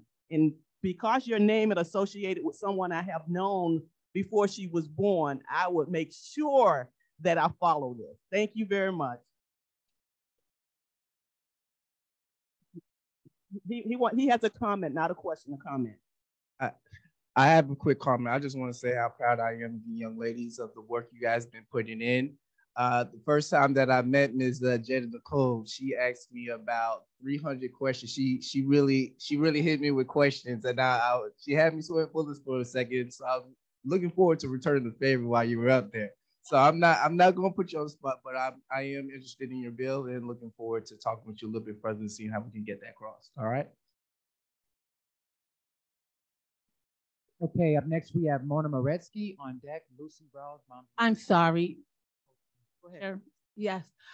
The young ladies that just presented, Representative Dunkley here, I am so proud of you guys. And as your representative, I feel proud to see you guys and how you delivered yourself today. And I do look forward to working with you on making sure your bill gets passed. Up next, we have Mona Moretsky on deck. Lucy Rawls of Moms Demand Action. Thank you. That's a hard act to follow. I am Mona Moretsky, and I'm representing myself and the tens of thousands of loved ones of the over 80,000 incarcerated in the state of Florida. I'm here seeking the creation of a volunteer citizens collaborative board. The board would consist of a group of volunteers either appointed by the legislature or assembled through Volunteer Florida that would help transcend the turmoil that currently exists between the incarcerated, the loved ones, and the Florida Department of Corrections. The board would be able to go into prisons unannounced, similar to the unannounced visits you as the legislature are tasked with doing. People would ask how come this wouldn't be handled through the Inspector General's department? Well, what we're thinking of doing is that this would include anything that the incarcerated people want to talk about and often will not talk about because they're afraid of the retributions that they have seen. Then someone says, why don't they just handle it within the jail system? That is true as well. For doing something as small as reporting a not working water fountain or cold water in the showers, we have seen how people have been punished for reporting those things. And so we decided at this point of time that if we had a volunteer community citizens board that was brought together, that's a mix of people that could listen to the problems and help make suggestions that this might work. It's really, truly time to stop sweeping these issues under the table. It's time to create this volunteer citizens collaborative board. Thank you. Thank you so much. Next, we'd like to call Lucy Rawls of Moms Demand Action on deck. Marty Norris of Family Care Council, Area 10. Good afternoon. My name is Lucy Rawls, and I am a volunteer with Moms Demand Action for Gun Sense in America. We are the largest grassroots movement fighting for public safety measures to protect people from gun violence. Guns are now the leading cause of death for American children. We have more guns in this country than people. There is now supportive evidence that child access prevention laws reduce firearm homicides and self-injuries among children, and that permitless carry laws increase the levels of firearm violence, according to a new Rand Corporation report. As the legislative session gets underway, We ask for your support for policies that save lives and help keep our communities safer from gun violence. I stand here firmly with the majority of Floridians who oppose permitless carry, also misleadingly known as constitutional carry or shall issue concealed carry. Any attempt to enact this dangerous legislation is a step towards dismantling our state's culture of responsible gun ownership and respect for the Second Amendment. Permitless carry legislation would allow people to carry firearms openly or concealed in public places without a permit, criminal history check, or safety training. Florida's current licensing system ensures that people carrying handguns in public have passed a criminal background check and have undergone firearm safety training, both of which are critical components of responsible gun ownership. Permitless carry laws are also a threat to our dedicated law enforcement professionals and firefighters, the first responders who put their lives on the line every day to protect us. Multiple studies have found that the presence of a gun makes people more aggressive, and the research indicates that permitless carry can, and more than likely will, increase gun violence.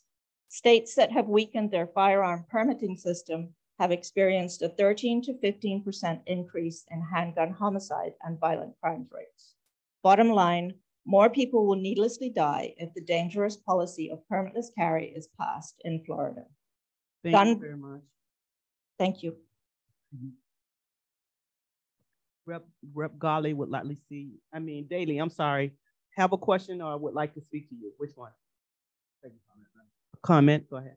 Thank you, Madam Chair. And Lucy, thank you, first and foremost, and thank you to Moms Demand. I understand in this state, you understand in this state what an uphill battle it is, particularly with the power and the strength of the NRA with this legislature and groups like that. And so I don't want you to ever take what you and the other moms do for granted. It really does make a difference, and it really does move the needle, even in Tallahassee. So I always love to see you all. I always love to see you up in Tallahassee. Please continue to come and please continue to be in this fight with us. As it relates to permitless carry, I think I probably speak for everyone here when I say we oppose it, and we'll do what we can to fight it in Tallahassee. I think one of the things, and you may have touched on it, I had to come in a couple seconds late, but one of the things that people don't realize, and this is why I'm glad to hear the sheriff speak on it earlier, is in almost every state that it's passed, the law enforcement community has opposed it, and states that have gone ahead and passed it anyway have seen increased rates of officer-related shootings. And so if we are the free state of Florida and we support our first responders and we support our law enforcement, then we should listen to them, certainly on an issue like this, because permitless carry, or as they like to say, constitutional carry, is unfathomable to me, and I know so many others. So thank you for what you continue to do. Thank you. Hey, up next, we'd like to call Marty Norris of Family Care Council Area 10. Hi, everyone. My name is Marty Norris, and I'm here on behalf of the Broward County Developmental Disabilities community and their respective families. First and foremost, I want to say thank you to each and every one of you. Your time and your dedication towards our community is very impactful. A little bit about the Family Care Council, and I'll try to do the elevator speech. In 1993, we were written into Florida statute to serve as a council, as volunteers, and we're all immediate family members and or have a developmental disability. Our mission statement is to educate and support those individuals and their families and work in collaborative efforts with the agencies for persons with disabilities. As different programs have come through, agency for persons with disabilities, sometimes were the test pilot cases, but at the same time, we provide these feedback that we receive from our community. So again, I'm going to be brief because there's one more to speak to you, and I want to thank you once again. Thank you. Very much. Thank you, Ms. Norris. For Moms Demand Actions, Rep. Christina, you had, okay, she had a comment and I passed her over, so I want to apologize beforehand, but let you know she would like to speak. So up next, we'd like to call Steve Moyer of Children and Student Safety. On deck, Maria Masari of Parents of Adults with Disabilities.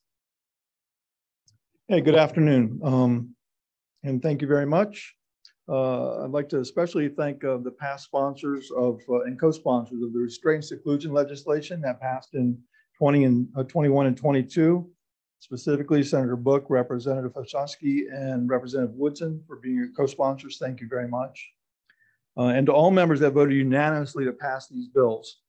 Because of you guys, disabled students will not be put into padded cells or straitjackets any longer in the state of Florida. Thank you. It was common practice. On behalf of the Autism Society of Florida, I want to advise you that 99 children drowned in Florida last year. Senator Ana Maria Rodriguez of Miami is sponsoring Senate Bill 74 and 84 that might help address some of this. There are no co-sponsors or House sponsors at this time. And a subject that's a special interest to me personally, Representative Escamani of Orange County has a bill in drafting that will address students that may wander or elope from their schools. Students, mostly disabled, with little or no awareness of danger. Some have died after wandering away from their schools. The bill which is modeled after Senator Book's bills from previous sessions, would mandate a simple, no-cost plan to be made for every public school that would go into action immediately when a student is noted as being missing. Precious seconds would be saved by leaping into action, sending specific staff members to walk the perimeter, go to hazards like roads, water hazards, to notify the police and the parents, and perhaps save a life without spending a dime. So if you all consider that, I appreciate it very much. And TGIF, thank you very much. Thank you, Mr. Moyer. Up next, we'd like to call Maria Masari of Parents of Adults with Disabilities.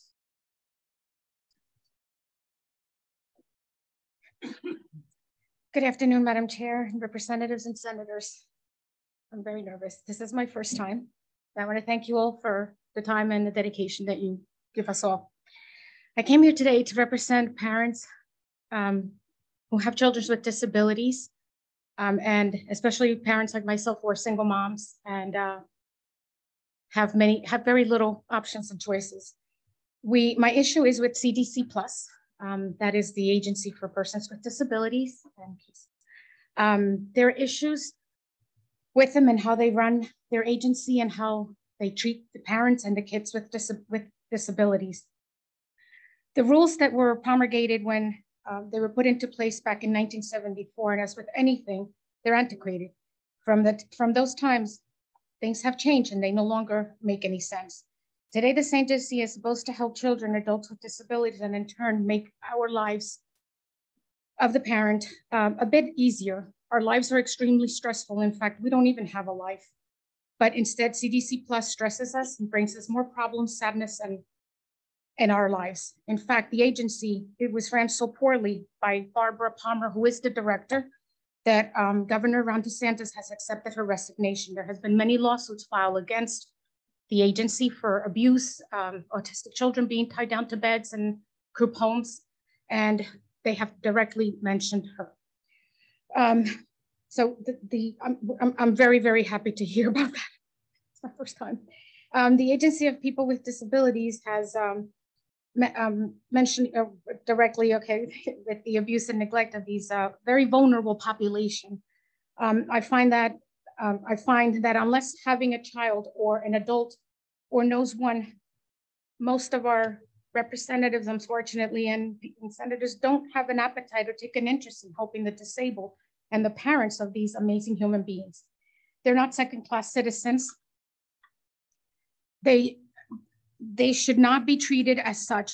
They deserve to be treated with the same respect, dignity, and be protected as everyone else, and as much as you guys protect your typical children. No one knows how hard our lives are unless you walk in my shoes. If anyone here today would like to help us and want more information, please come and speak with me. I also would like to address one quick issue, speak about a bill that I spoke with a lobbyist by the name of Lori Killinger, who is going to be supposedly put on the floor. It is regarding lawsuits that my daughter has had to sue her father for adult support, but unfortunately, when these laws were put back in the 70s. Excuse me, Mr. Attorney. If the time is up, it's at your discretion.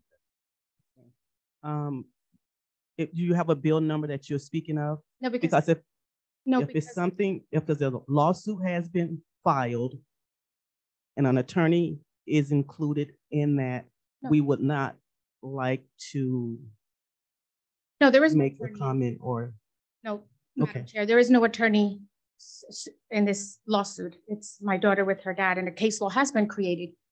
But the point is that there was no guidance given to us for adult support as to where child support. Mr. Attorney? That's all.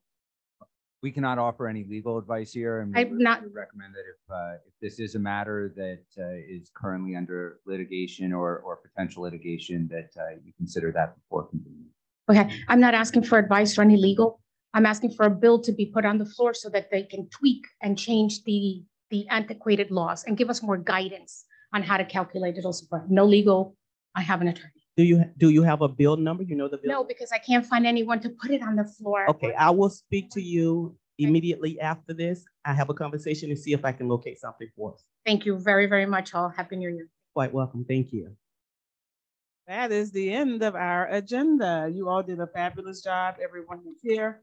Just by way of announcements, Broward Days in Tallahassee is March 21 and 22. And for our members and staff, we are getting invites from the county, the League of Cities, and the Broward School Board for a workshop. So watch your emails for that. Thank you. Thank you.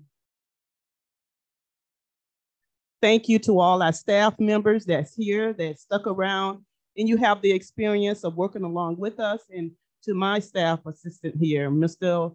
Connor O'Brien, he did a great job. I want to say thank you. To my representatives and senators that have been with me, we have refreshments in the back, and I want to say thank you for taking on the responsibility and sticking with me today. Meeting adjourned. Good job.